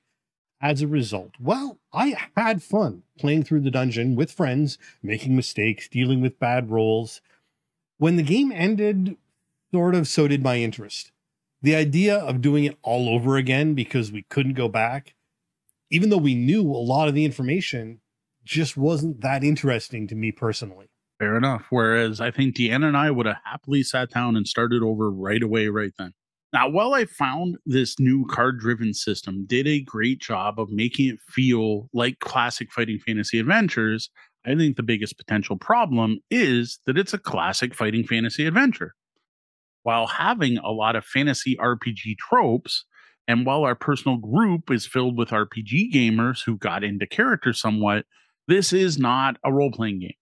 This is very much a dungeon crawling board game with some RPG elements. This is not going to be your next D&D alternative. Yeah, at the very basic, this game is a card game with dice. As shown by the fact that you can solo play the game, role play is purely for those at the table, not for the game itself. Yeah, there was an encounter where we could solve it by talking, but there was no actual having to decide what you said, for example. There is none of that here. There is no game master. There is no arbitration. Everything is just very clearly presented, and you make your choice. There was some interesting ways they did the mechanic where you made your choice, then flip the card to see what happened, and I thought that was well done, but there was no arbiter here. Overall, this game is very clearly made for fans of fighting fantasy game books. And I think it does an awesome job of updating those to a more modern card-driven board game format. You really do get the feel of playing one of those classic adventures with all the old school dungeon crawling tropes along with it. If you are fans of those books, you really should check out this new fighting fantasy game out. As a fan of the books myself, I really enjoyed this new version. Yeah, this is the real takeaway for listeners. This product drips with history and memories for those who are of a certain age, or perhaps even got them from their parents. It is a callback to a different era, but packaged in a modern system. Now, if you're an old school role player looking for a board game that gives you the OSR feel, something you usually don't find in modern dungeon crawlers, like Gloomhaven and Too Many Bones are about as far away from the OSR as possible, you might want to give Final Fantasy Adventures a shot. This could be the perfect thing to play when you're short a player or your GM's on vacation for your regular game night. It's definitely much quicker to get to the table and start playing than most tabletop role-playing games. Yeah, give your GM a night off. There is no prep required for this crawl. Now, if you are a fan of those more modern dungeon crawlers, like I just mentioned, or more modern RPGs, this may not be a game for you. It really depends on how much you enjoy randomness in your games and how well you and your group take things like instant death based on nearly arbitrary choices, or just losing due to a bunch of bad die rolls in a row. This isn't the kind of role-playing game where it's all about experiencing the story, and you're expected to reach the end no matter how bad things go along the way. This is a competitive game, even though it's you and your friends versus the adventure. It's a card game designed specifically to please fans of this series of Which Way books, and I think it does that very well. But it belongs soundly on the side of board games, not RPGs. Now, here's an interesting one talking about board games, is if you enjoy Tragedy Looper, or even more so the time-traveling puzzle games in the Time Stories series, or if you're a fan of Souls-like video games, you may just love this board game. This is due to the fact that an aspect of fighting fantasy adventures is failing and trying a mission again and using what you learned on the last run to help you get further the next time. Well, that's it for our preview of Fighting Fantasy Adventures, a new take on the classic Fighting Fantasy game books by Ian Livingston and Steve Jackson, reimagined by Hall of Fame game designer Martin Wallace. Now, does this game have you hyped as much as it has me hyped? I loved the various game books that came out during my childhood, and I played many of them. And I thought it was awesome to be able to recreate that feel with a group of my friends nowadays. What game books did you grow up playing? Tell us all about it in the comments below. If you did enjoy this preview, please consider tipping your bellhop at patreon.com/tabletopbellhop. Welcome to our review of the deluxe edition of the cooperative word-building game Illiterati from Gap Closer Games, who we have to thank for sending us a review copy. Illiterati was designed by the team of Gary Alka, Rob Chu, and John Kang. Features some rather striking artwork from Audrey Young. This word game was originally funded on Kickstarter back in March of 2022, and now that copies have been shipped to all backers, it's available in retail in both a standard and a deluxe edition. It's the deluxe version that we're reviewing here today. This version of the game includes some aesthetic upgrades, which we will detail later, but no additional rules or in-game content. Now, Illiterati is a simultaneous play timed game that plays 1 to 5 players, with most games taking well under an hour. The more players you add, the longer the game gets. It's listed as age 7+, and honestly, the age limit for this is going to be based on how big a vocabulary and how good your kid's spelling is. Though, as a cooperative game, parents can certainly help their young ones to some degree. In Illiterati, you, the players, are members of the League of Librarians who have banded together to save the world's books from the evil Illiterati, a group of elites who wish to keep reading to their own exclusive group while making the rest of the population illiterate. You do this by collecting letters and grouping them into words and using those words to bind new books. The goal is for each player to bind a set number of books and then as a team complete one final chapter. The catch is that you're on a time limit and the Illiterati are after you. After each round, any letters not used are burned, and one member of the Illiterati will catch up to you, causing the group to discard letters or even whole words. Can you heroes manage to find a final volume before too many books are burned? For a look at the great-looking components and special box you get with the deluxe edition of Illiterati, check out our unboxing on YouTube. There you will see the unique sleeve-style box, the upgraded screen-printed wooden letter tiles, the 2 embroidered bags, a jewel-capped hourglass, the dual-layer burn tracker, the 5 bookmarks, some promo cards for Gap Closer games, and other game rival restaurants, and all of the non-deluxe components, like 3 sets of oversized cards, red books, blue books, and cards for the Illiterati themselves. A really solid box insert that does a great job of keeping these cards in place, and one of the better rule books we've ever read. And my only issue here, which you can see in the unboxing video, is that the deluxe jewel-capped hourglass doesn't work very well. Now, the jewel top and bottom actually have a very small surface area, and it's prone to getting knocked over. But worse than that, even when standing up, we found the sand sometimes gets caught and it stops. Now, this problem comes and goes. Some rounds, it's perfectly fine. Others, you're going to have to give it a little tap on the table. Or perhaps, better yet, just use a timer on someone's mobile device. Now, I'm also slightly concerned about the pull ribbon used to open the box. So far, it's holding up fine, but I always feel like it's taking a lot of force to get that box open. Now, while I had reasonable luck with a firm tap on the table with the hourglass when turning it over, once you don't trust it, it's hard to ever trust it again. But with that, let's move on to an overview of play. So start a game of Illiterati with all the letter tiles in one bag. Give 5 out to each player. Then everyone's dealt a red book card. This goes face up in front of them. You then draw 3 tiles and put them in the center of the table, forming the library. You're then ready to start the first round. Each round in Illiterati starts with the players drawing 7 tiles. Yes, even after you already have 5. Once everyone has their new tiles, the 3-minute timer is started and players start trying to form words out of all their letters. These words can be pretty much anything, must be at least 3 letters long, and can't be proper nouns unless they fit the theme of the book card in front of the player. Each player can only have a maximum of 8 words. Now, while building words, players are free to talk to each other, discuss the words they're working on, and even trade letters and or full words between each other. Players can also freely exchange letters with the library in the center of the table, but need to be aware it can only hold 3 by the end of the round.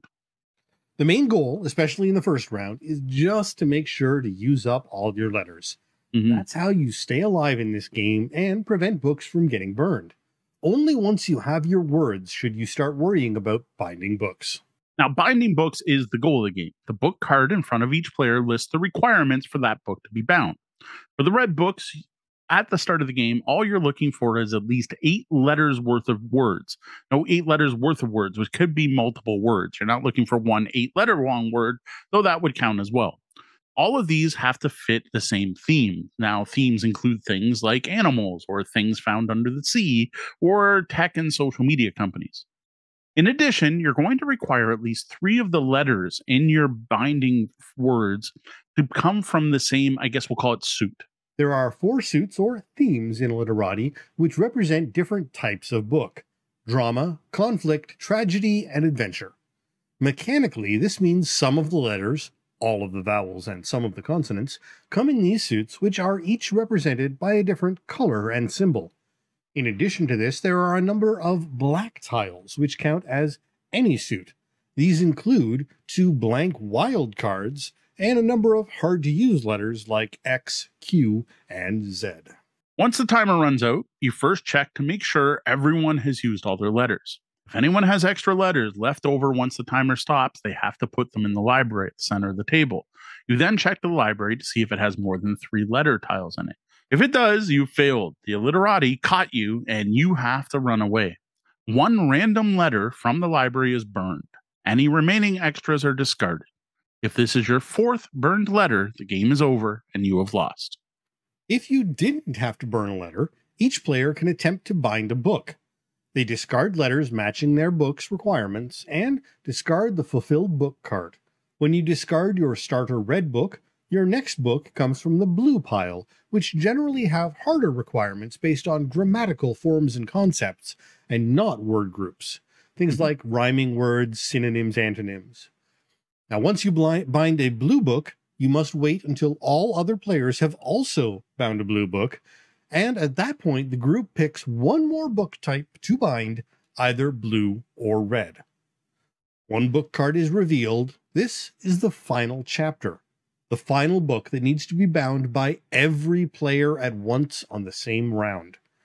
If the players manage to do this, they win. Now, note every player has to be able to bind that book at the same time. That is something we messed up on our first couple plays. Once we figured that out, the game got much harder. Now, at this point, after you've either burned a book or bound a book, or just managed to survive the round by using all your letters, a member of the Illiterati gets involved. You draw one card from the Illiterati deck and carry out what it says on the card. Now, these are all nasty things that usually make you discard letters from your already formed words, ruining them for the next round. These include things like everyone discarding their smallest word unless the player with the largest word in play discards that, drawing a tile from the bag and everyone discarding every instance of that letter in play, or checking how many letters of a specific theme you have and then discarding letters based on that count. The important thing here is none of it is good. To make things even nastier, there are 5 different Illiterati persons in the deck, and each has their own form of punishment. If you ever draw a new Illiterati card that matches a person that's already in play, there's a chain effect where the new card takes effect, and then each existing instance of that same Illiterati goes off in what is usually a pretty deadly combination. Now, assuming you haven't burned your 4th letter or lost or bound the final chapter and won, play moves to the next round. Everyone gets 7 new letters, the timer's restarted, and you all start forming words again. The big thing to watch for here is to focus on making sure that everyone has used all of their letters by the end of the round, and that no one has accidentally made more than 8 words.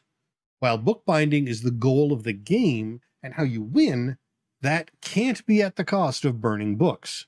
When you burn books, not only do you get closer to losing the game, you also don't get a chance to bind books that round. And don't forget, you're adding more Illiterati to the mix, whether you bind books or not. Now, in addition to these basic rules, Illiterati also comes with rules for solo play and ways to increase the difficulty level. These involve having to bind more than 2 books before reaching the final chapter, a smaller library, and less allowed to burn books before a loss.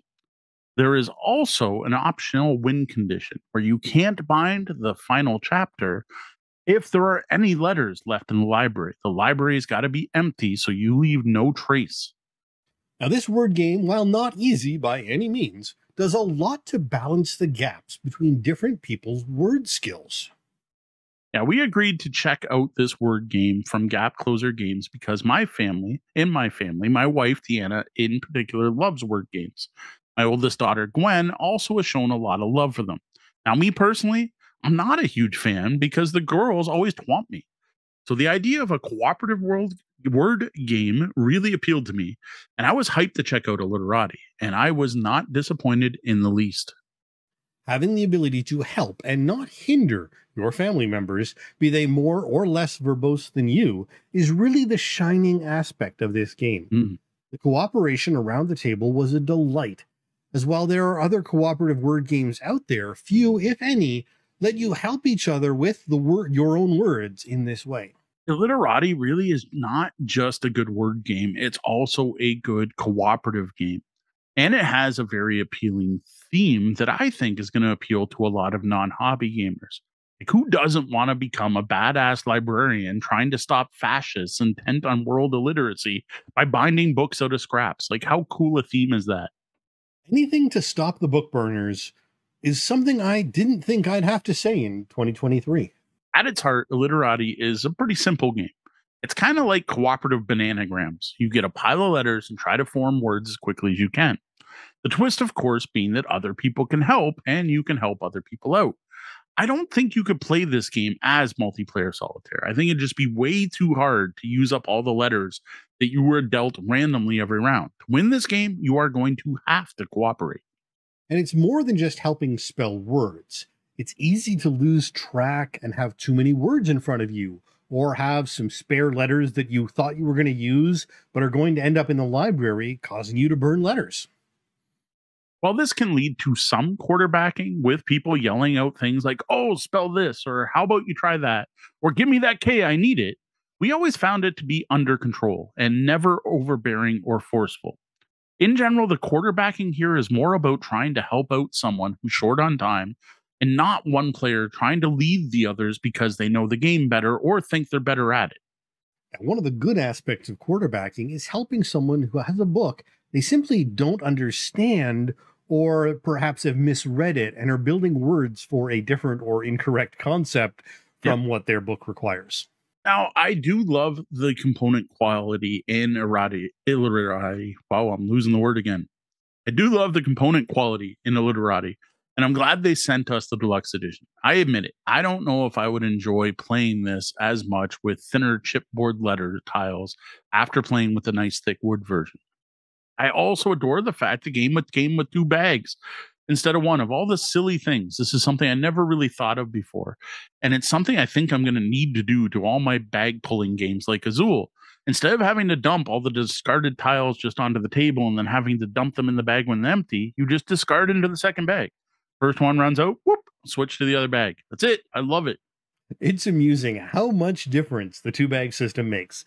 Sometimes it's just the little things. Now, another thing that impressed me here is the price point.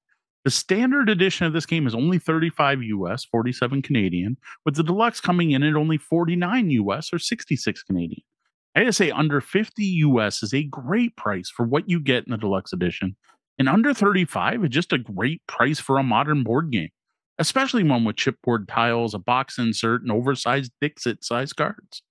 Now, we don't comment often on prices for games. They are what they are. But this one really is kind of shockingly well priced in the current market.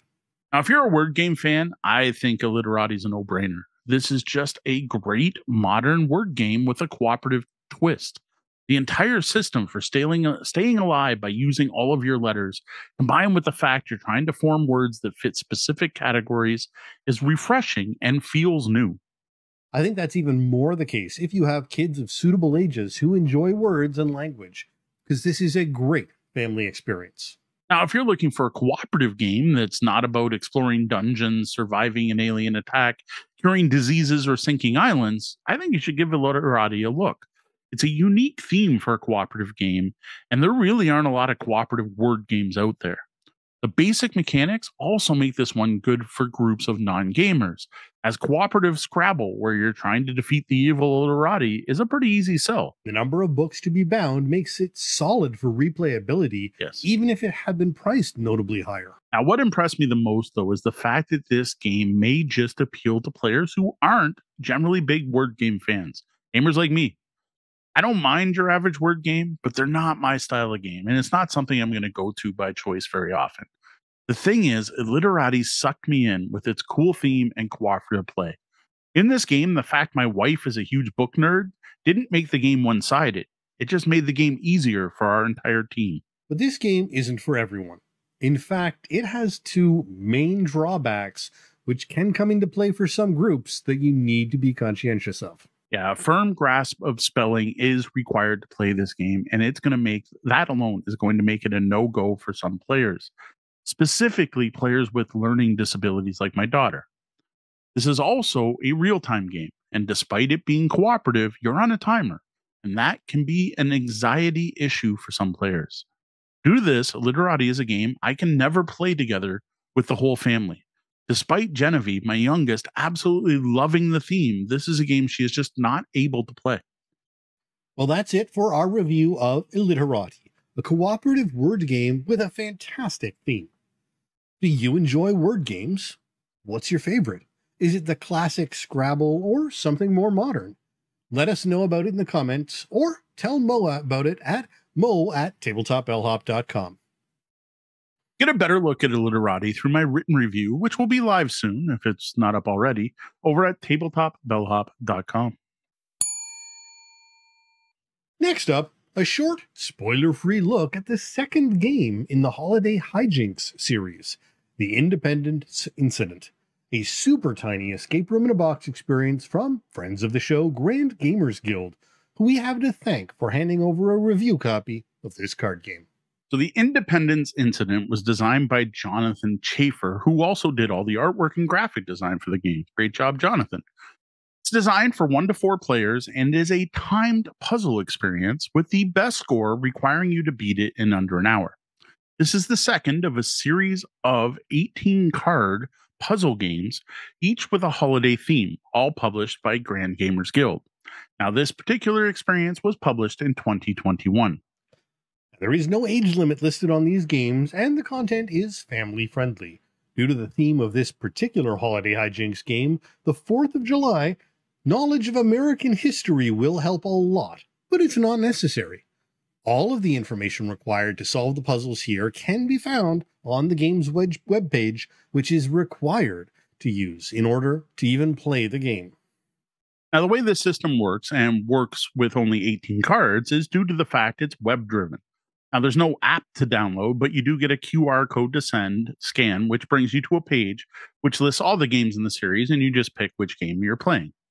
As this is a puzzle experience that can only be played once, we didn't bother to do an unboxing video. Really, there isn't that much to see either. The Independence Incident comes in a small 4-fold card holder that has instructions in it and a stack of 18 double-sided cards, which you shouldn't look through. Yeah, component-wise, there's not a lot to talk about. I do dig just how small these holiday hijinks games are. Like, you could almost fit this in your wallet. And the pack they come in is resealable. You also don't destroy anything while playing, so you can easily just pack it back up and pass the card pack on to someone else when you're done. As for how to play, you discover this as you go along, but the general premise is flip over card 1 and it presents a puzzle. You solve the puzzle as a group and then go on to the web and enter your answer. If you're right, it will tell you to draw another card, which will contain the next puzzle, and so on. Some puzzles are bigger and you will draw more than just one card, and at some point, you will need to use all the cards together. Now, the cards end up telling a story. It was a rather national treasure type of story based, of course, around American history, historical artifacts, and the 4th of July. Many of the puzzles will test your knowledge of American history, and for those of you who aren't brushed up on the Founding Fathers, all of the information you need can actually be found on the game's webpage. In addition, it is a highly detailed step-by-step clue system similar to what we've seen in other escape room-style games. Initial hints just making sure you have what you need on hand, with each progressive hint giving more and more information and the ability to just look at the solution. This is all done on a card number basis. So you continue solving puzzle after puzzle until you get to the final solution. Then you're given a score out of 5 based on how long you took and how many clues you used. At that point, you can compare your score with others who played the game, pack it back up, and give it to someone else to go through. So you played this with the kids and Dee's extended family. How did it go as a bunch of Canadians playing a July 4th based game? So it was better and worse than I thought it would be all at once. So it was worse in the fact that the puzzles here really are American history based puzzles. All of them were American history based. It wasn't like you were just solving logic puzzles that happened to have American history in them. And like this required you to know things like popular American patriotic songs. Now, even as someone who grew up just south of Detroit with American TV through most of my childhood, my American knowledge was sadly lacking as far as this particular puzzle was concerned. Now, better though, like the better than I expected side of this though, was that all of the information I needed was easily accessible on the game's page and easy to find. So when you figure out what you're looking at, it must be an American patriotic song. You can then go through the list of American patriotic songs and figure out what to do next, for example. Now, the nice thing about this is that everything was there in one place. It's not like we had to randomly Google stuff to try to solve any answers, which is something similar escape puzzles have had us do. Indeed, while it may seem a bit like cheating, having all the information present, 247 years of history is a lot to just Google through. So having a bit of context makes a big difference. Now, in the end, we got a score of 4.5 out of 5, which I got to say is pretty good for a group of Canadians. Now, we did have to use a couple clues, and we did go over the 1 hour time limit by about 30 minutes. So that was the most shocking part. Now, I will say, though, most of that time was spent doing research on the game's webpage. Now, I think someone born and raised in the US probably would have blown past some of the puzzles that required some research for us. Though, depending on your history education, your mileage may vary. Now, before some final thoughts, I do want to bring up player count. Now, I noticed when I looked up this game on Board Game Geek that it lists as 1 to 4 players. I didn't see anything on the packaging indicating that, so I'm not sure where the official player count is, but we played with 5. And I got to say that felt like too much. The puzzles here are presented in a linear order. You are flipping card 1, you are solving the puzzle on card 1, then you're flipping, say, card 2. Though if I remember, they didn't go in order. You jumped around a bit so that, to make sure you're not spoiling anything by seeing the back of a card. There wasn't really anything where everyone could work on their own puzzle at once. We were all trying to solve the same thing. And I think 5 heads was a bit much for that, especially with the people everyone wanting to see the card. Can I see it? Can I see it? Can I see it? Was a bit of an issue. I think the sweet spot here would be at least 2 players, because as most of the escape room games, you want 2 different points of view and two different sets of eyes looking at your puzzles to get through them, and maybe a third set of eyes, like a third person in there to also help out and provide another perspective. I think past that, you're going to have players sitting out on various aspects of the puzzles. Now, unlike larger puzzles we've reviewed, there's just not enough material to spread around and work on in parallel. It's 1 puzzle at a time on small playing cards. Overall, though, this was a very solid puzzle experience. Despite having a rating of 3 out of 3 for difficulty, we never felt completely lost, and we never had to look up an answer. We did use a couple clues, which I have to say made us feel rather smart, especially as Canadians doing a game made for Americans. I was especially impressed by how much puzzle was packed in this small pack of 18 cards. Like, you only have 18 cards here, and I felt I got as much, if not more, experience out of this than I have in larger big box escape room games. It cost triple the cost of this game. Though with this format, you're not getting all those fun knickknacks and fancy aspects of papers and menus and other things that you get in the larger escape room boxes. Yeah, very true. This game, and really the rest of the game in the series, also have the added bonus of being rather thematic, right? This game was bleeding American history. The games are tied to many different holidays at this point, and to me, this makes them the perfect game to, of course, play on the appropriate day. What better way to celebrate U.S. Independence Day as a Canadian than to play an escape room game? Come on. And well, if you are from the US, this would be a perfect distraction after eating too many burgers and hot dogs when you need to sit down for a bit after the family barbecue. Of course, if you've been imbibing adult beverages for the holiday, you might want to let someone else take the lead on solving puzzles. Now, if you're a puzzle game fan, I can't see any reason not to pick up at least some of the games in the series. Well, I can see other Canadians skipping this one in particular. I think most people are going to enjoy a short escape room experience after trick-or-treating or on someone's birthday. And with so far 7 different ones to choose from, if they all remain engaging as this one, there should be at least one for everyone.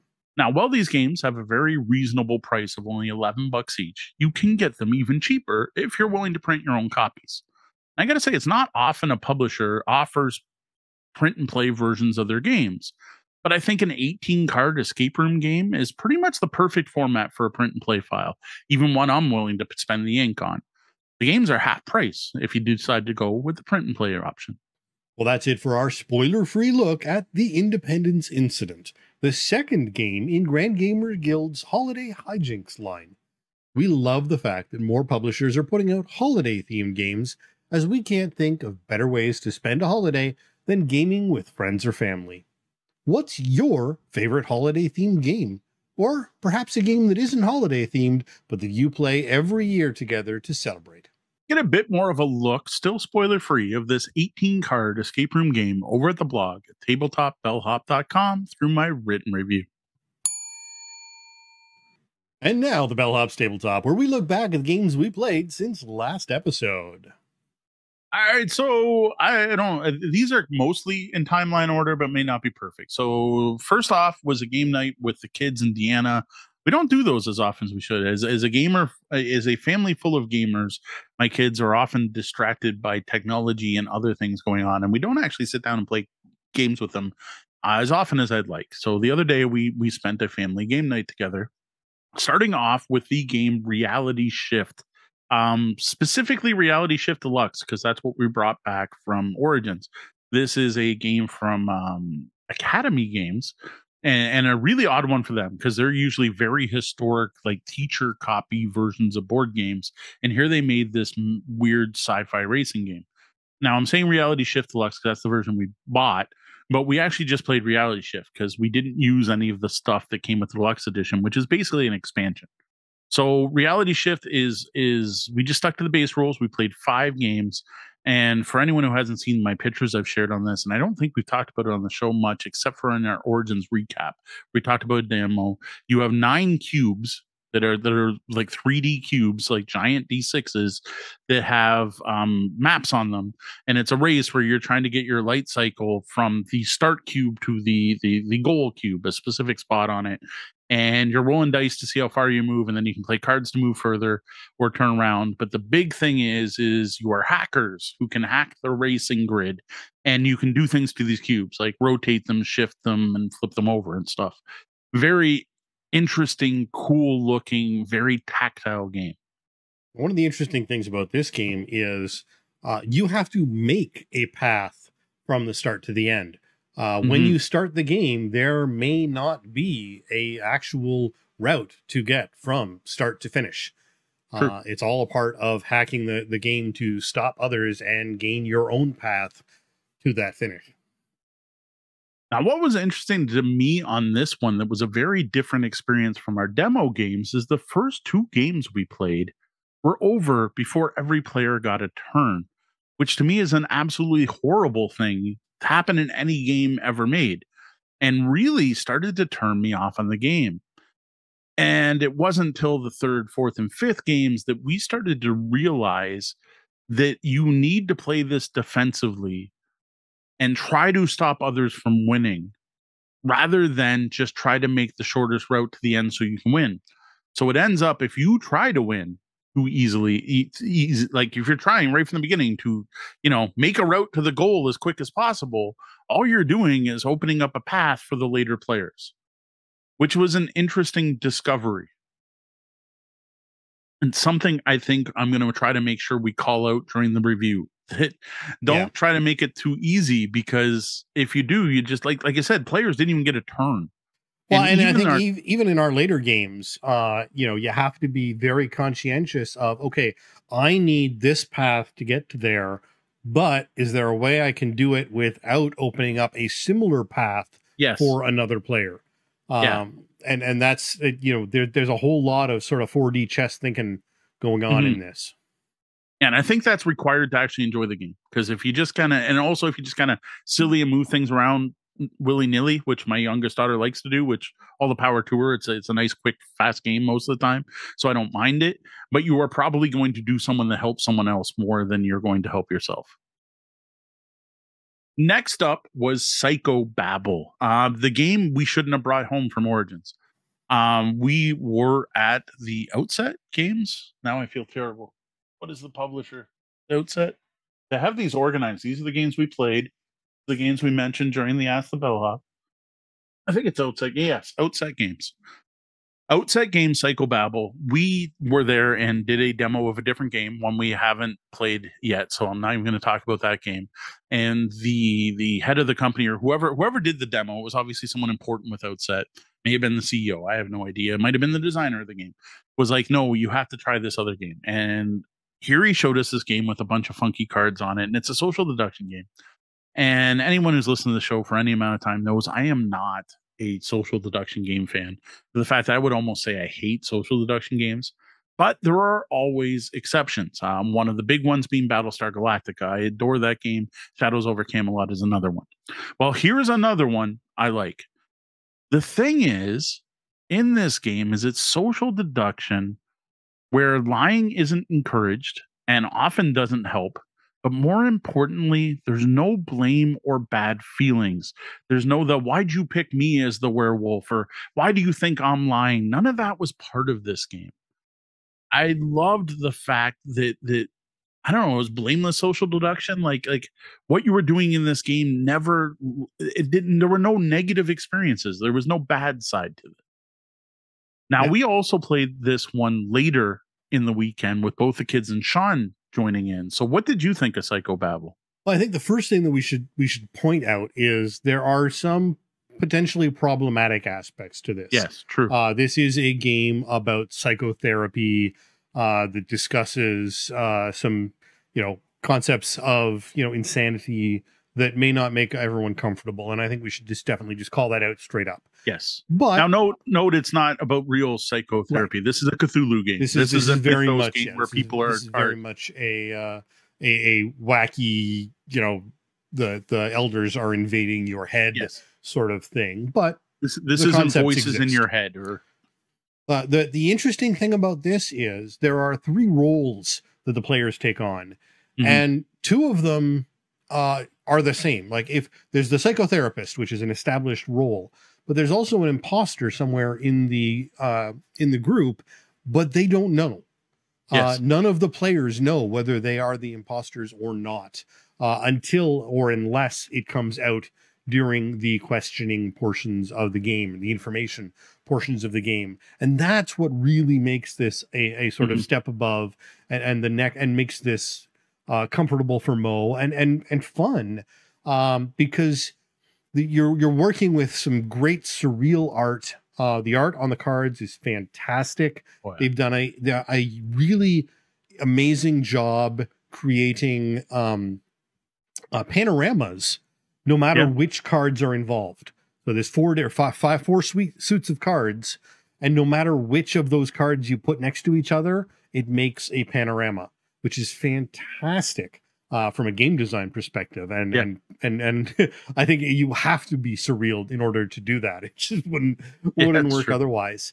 But again, as also someone who doesn't really enjoy social deduction games, this game was really fun, and I am now looking forward to playing this at public events and acting as the sort of moderator, the psychotherapist role at public play events with larger groups. Because this plays up to 11, and I'm really interested in seeing what comes of the large group play of this game, because it was really interesting at 5. And I feel like 11 could be a even more interesting game. It may break, I don't know, but it's got potential either way. Yeah, we're still discovering this one. I think I'm already past 5 plays, which is our usual benchmark for a review. But what I really need to do with this game is try it with different groups. So anyone who's local in Windsor, I will be bringing this out on Saturday to our next barbershop bar event. I think it's a perfect venue for this particular game. I think it's also going to work well with people possibly imbibing adult beverages. But I also think it'll work for like any younger people in the group as well, any of the families who show up. This is not really an age-limited game, which is fascinating for the theme. I can't think of many Cthulhu games I'd happily play with my kids, even when they were younger, and I see no reason not to in this. And speaking of the graphic design, one of the other things I absolutely adore about this is how they manage to repeat themes over multiple cards, which is required for the game to work. No, this is fantastic. They say age is 10 plus. And that's probably about the right age for depending on various levels of your children's development. Yeah. In order to get the concepts of what's going on, that 10 is probably about right. Some kids might be able to handle it a bit younger, but a good guideline I think is 10 for this one.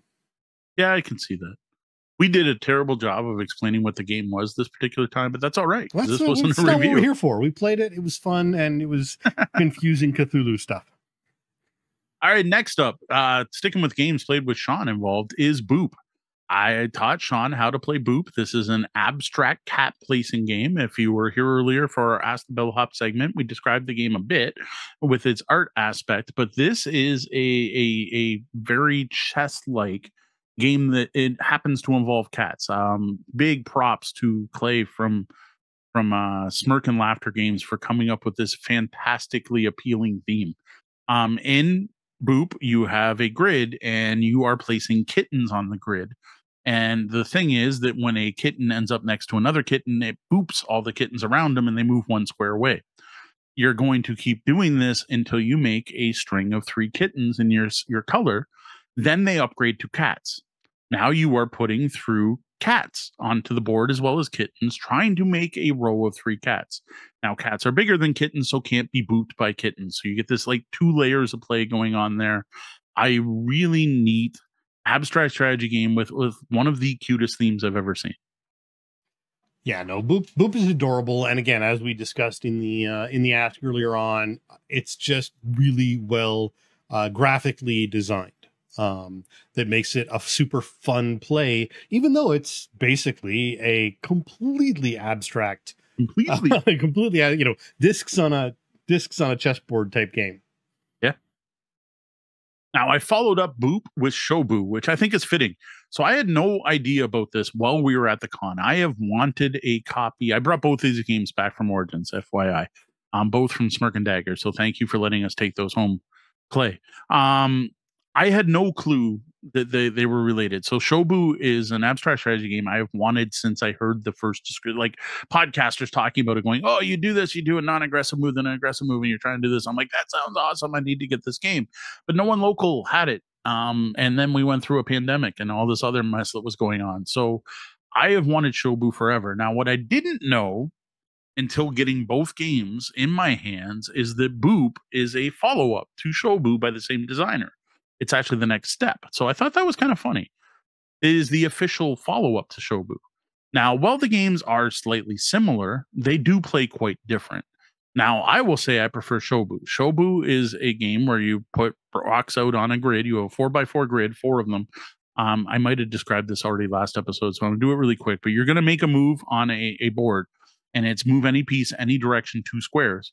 Then you have to make a matching move on a second board that's a different color.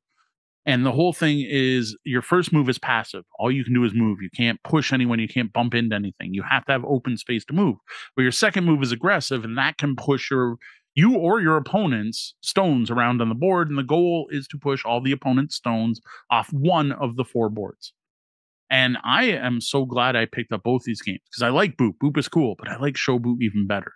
Now, this was your first time playing Shobu. What'd you think of that one? So I definitely preferred Shobu. Yeah. Shobu is the better game, and as I look at them, they aren't the same designer at all. Not even close. Well, then why is one say it's the follow-up to Shobu? Well, it may be Smirk and Dagger's follow-up to Shobu, but because they're both Smirk and Dagger games. But Scott Brady is the designer of Boop, and Shobu is designed by Jamie Sajdak and Manolis Varanis.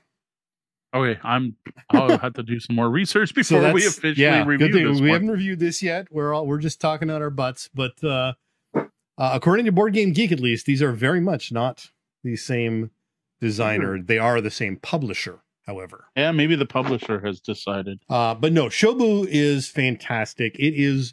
I mean, everything about Shobu screams, "I am an ancient Chinese or ancient, an ancient abstract game that was played on the sands of the top of the temple," or something like that. It says from the makers of Shobu.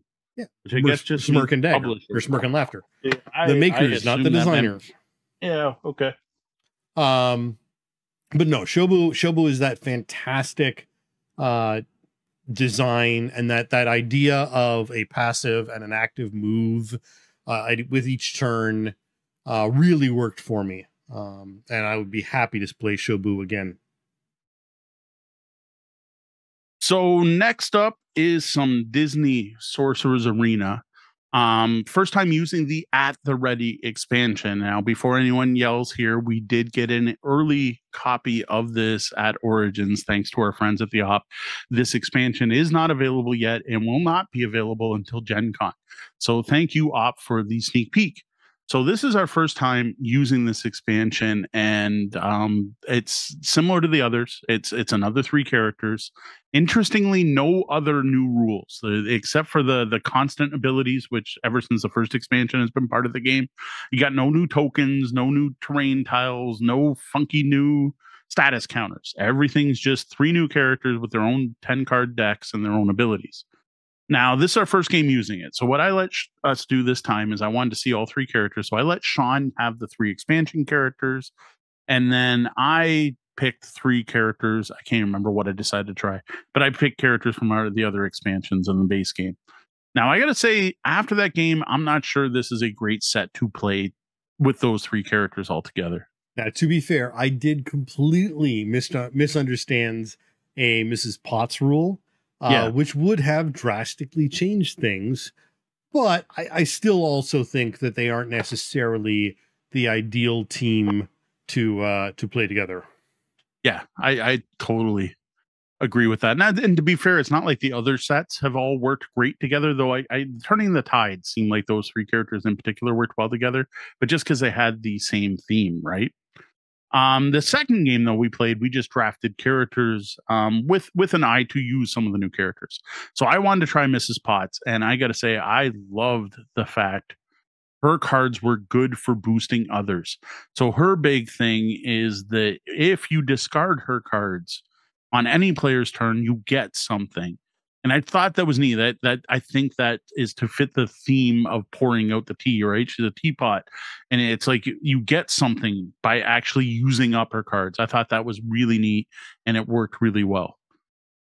Whereas I decided after playing with Robin Hood specifically, I wanted to see how his great ranged attacks could combo up with other players. So I ended up going with a ranged, two ranged and a tank. I went with Robin Hood, Buzz Lightyear, and Sully as my tank.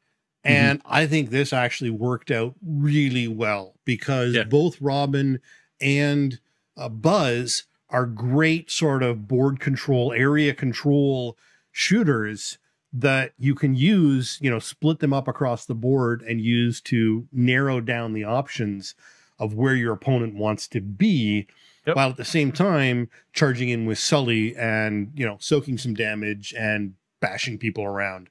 And I was really impressed with how well that, especially just the two shooters with Robin and Buzz worked together. Yeah, I'm trying to remember. I did Dr. Fusilier with Mickey, Sorcerer's Apprentice Mickey, so far the only Mickey, but Sorcerer's Apprentice Mickey and Mrs. Potts. And I've got to say, some of the deck control stuff that was going on there worked really well together. Mrs. Potts' ability to draw extra cards and look at them to move people. And I got to say, the second game was so close. Now, the first game was very lopsided. Yeah. But again, I screwed up a rule that I think probably would have brought it back into proximity. Yes. Whereas the second game where we both drafted and main teams we thought would work well together was definitely a much better game overall. And I gotta generally say, that's how we found Sorcerer's Arena to be. If you think about the teams you're building, the games generally end up being pretty close, and the advantage goes to the one who just played a little better, basically, because there's no randomness involved other than the card draw. Well, the card draw can matter a lot. That whole I don't have a single movement card can definitely be an issue. Yes, there was that. I'm like, no, I think there's more randomness than some other card games, but no, I'm digging it. So far I still have to try Robin Hood and Mulan to see how they turn out. Mulan just seemed like okay. From what I saw, like not great, not terrible, just like kind of middle ground damage dealing character. Yeah, but she's a princess, and there could possibly be some princess benefits to be had with combos that way. So, all right. Next, I probably should have just threw this in with when we were talking about earlier, but Reality Shift, we played 4-player, then 3-player. This is when Sean first got to play a full game, and I know you shared some thoughts earlier, but do you have any more to say on Reality Shift? When we demoed this at the con, I was intrigued. It was neat. The components are fantastic. They're really eye-catching. It's a huge table presence game, but it wasn't. I didn't really feel it was for me. It was interesting, but whatever. But then when we played it with more than 2 players, I found it really interesting and thought-provoking. I don't know if I ever would have been interested in playing it 2-player again, but when you had the number of combinations and things happening on the board with extra players, with 3 or more players, it really became more interesting. And I'm really looking forward to seeing what some of the other expansions do to it as well. Because again, as just a 2-player game, it was kind of like, it's going to happen, but you're still going to somebody's going to get there reasonably quickly. Whereas as soon as you add that third person in, it's all, and they're playing defensively, as we mentioned earlier. Yes. there's a whole lot more thought and involved, and you're working on, all right, can I rotate this, that, and this and that? And, there's being able to pass the board around and spin it around in front of you to examine the what was going on.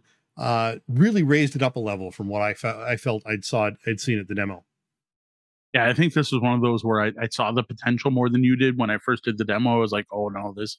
Plus, for me, I run public play events. This is going to get people's attention. I haven't figured out if I'm going to bring it this Saturday or not, because I think Psychobabble might take up more of my time. I could see running multiple rounds of that most of the night, but if I do bring it out, I think this is one people are going to be drawn to. Well, you might want to see if your daughter's going with you. She might want to run one of them. Yeah, that's true. She might run Psychobabble. Yeah, but she's going to want to play Psychobabble. She loves Psychobabble. Well, she runs Psychobabble and you run... Oh, that's true. Yeah. That's true. Next up was another holiday hijinks. We've been talking about my daughter Gwen. She had her birthday not too long ago. And for her birthday, I gave her a copy of Holiday Hijinks Birthday Burglary. I can't remember what number that is, but this is another Holiday Hijinks game. I don't want to spoil anything, but all I have to say is this had a difficulty of 1 out of 3, and we got way more stuck than we did on the US one, despite being Canadian. So I don't know if just our brains weren't in the right place or what. We did play this one. Again, 5 players is a bit much. The thing is, we have 5 players on Sunday, and everyone wants to take part. But I will say that, my youngest daughter, for the most part, doodled and did her own thing. I didn't enjoy this one as much. I've finished off the first one going, wow, I can't believe how much puzzle was packed in this. This was so neat. Man, they managed to pull off exit the game in 18 cards. This is really cool. This one just felt different and just wasn't as rewarding. Now, I'm not saying it's bad, but it was, I guess, in a way, impressive in that it was such a different experience, and the way you interacted with the cards was completely different from the last game. This one was, I would say, a point and click adventure game in 18 card format. It was interact with the right thing, get some tools, then figure out what tools to use with other tools to progress. Which, again, I'm kind of impressed now, like saying this out loud, I'm impressed by just how different it was from solve this puzzle to solve this puzzle to solve this puzzle. This was more about figuring out how to interact and use this with this. Could it possibly be, because Holiday Hijinks, July 4th is a pretty set and established concept. It's rigid, whereas birthday is a little bit more abstract, and I can see it being a little more of a struggle to work out something into the idea of a holiday as birthday. And that may be, because, you've got facts about America that fit into July 4th. Yeah. You can't have facts about the birthday person involved in the birthday one, unless you have, 365 different versions. Even then, you're sticking it to it. So I don't want to spoil anything, but it made perfect sense if I was going to do a birthday themed game that was just about birthdays generically worldwide. I probably would have picked this theme. The thing is, if we didn't know about the US knowledge from the other app, and that information was there, while it's mentioned in the instructions, this is there is a puzzle we would have never got, because this also presents a bunch of information you may need. And it's basically there in case you don't have the knowledge. If you had the knowledge, you can easily solve this puzzle. But if you don't have the knowledge, it's there if you need it. And the only reason I solved the puzzle is we were stuck for a while, and I went, oh, wait, what does this game give us? What extra information is there? And I'm like, oh, okay, there's got to be a reason that's there. Yeah, okay, that matches our current puzzle. Yeah, okay, this is much easier than I thought it would be to solve. Right. But then there was a later puzzle that we got very stuck on for an extended period of time that wasn't helped that way. We just weren't thinking about it the correct way. Right. And I think that's the problem with all of these escape room games, assigning them a difficulty. What one person's going to look at and go, well, obviously you just do this. 6 other people are going to stare at and go, I have no idea what to do with this information. Fair enough. So yeah, I didn't enjoy it as much, but I still think it was an interesting, fun experience. And again, I'm most impressed by just how different it was. Like even things like at the end, you're going to use all the cards together was very different than using all the cards together in the other one. Good to know. Good to know. Now, It would actually be a shame if they had just been the same sort of thing. It's 12 puzzles and 18 cards and rinse and repeat. It could have been, just another exit game, it's 18 different puzzles. And yes, I'm impressed that Marcus and Inca Brand keep coming up with new puzzles. That's awesome. But it wasn't. There was a very different feel to this one. I just found the other one more enjoyable. I don't know. It felt like more of a story. I don't know. There was, I don't know how to describe it. You were getting things to use with other things. You don't use them all. And that just felt unrewarding. Right. Like, well, we have this stuff left over. What were we supposed to do with it? This also reminded me more of the Coded Chronicles games, too. Like I said, it was a very different experience, which actually has upped my view of the game the more I think about it, just because of how different it was.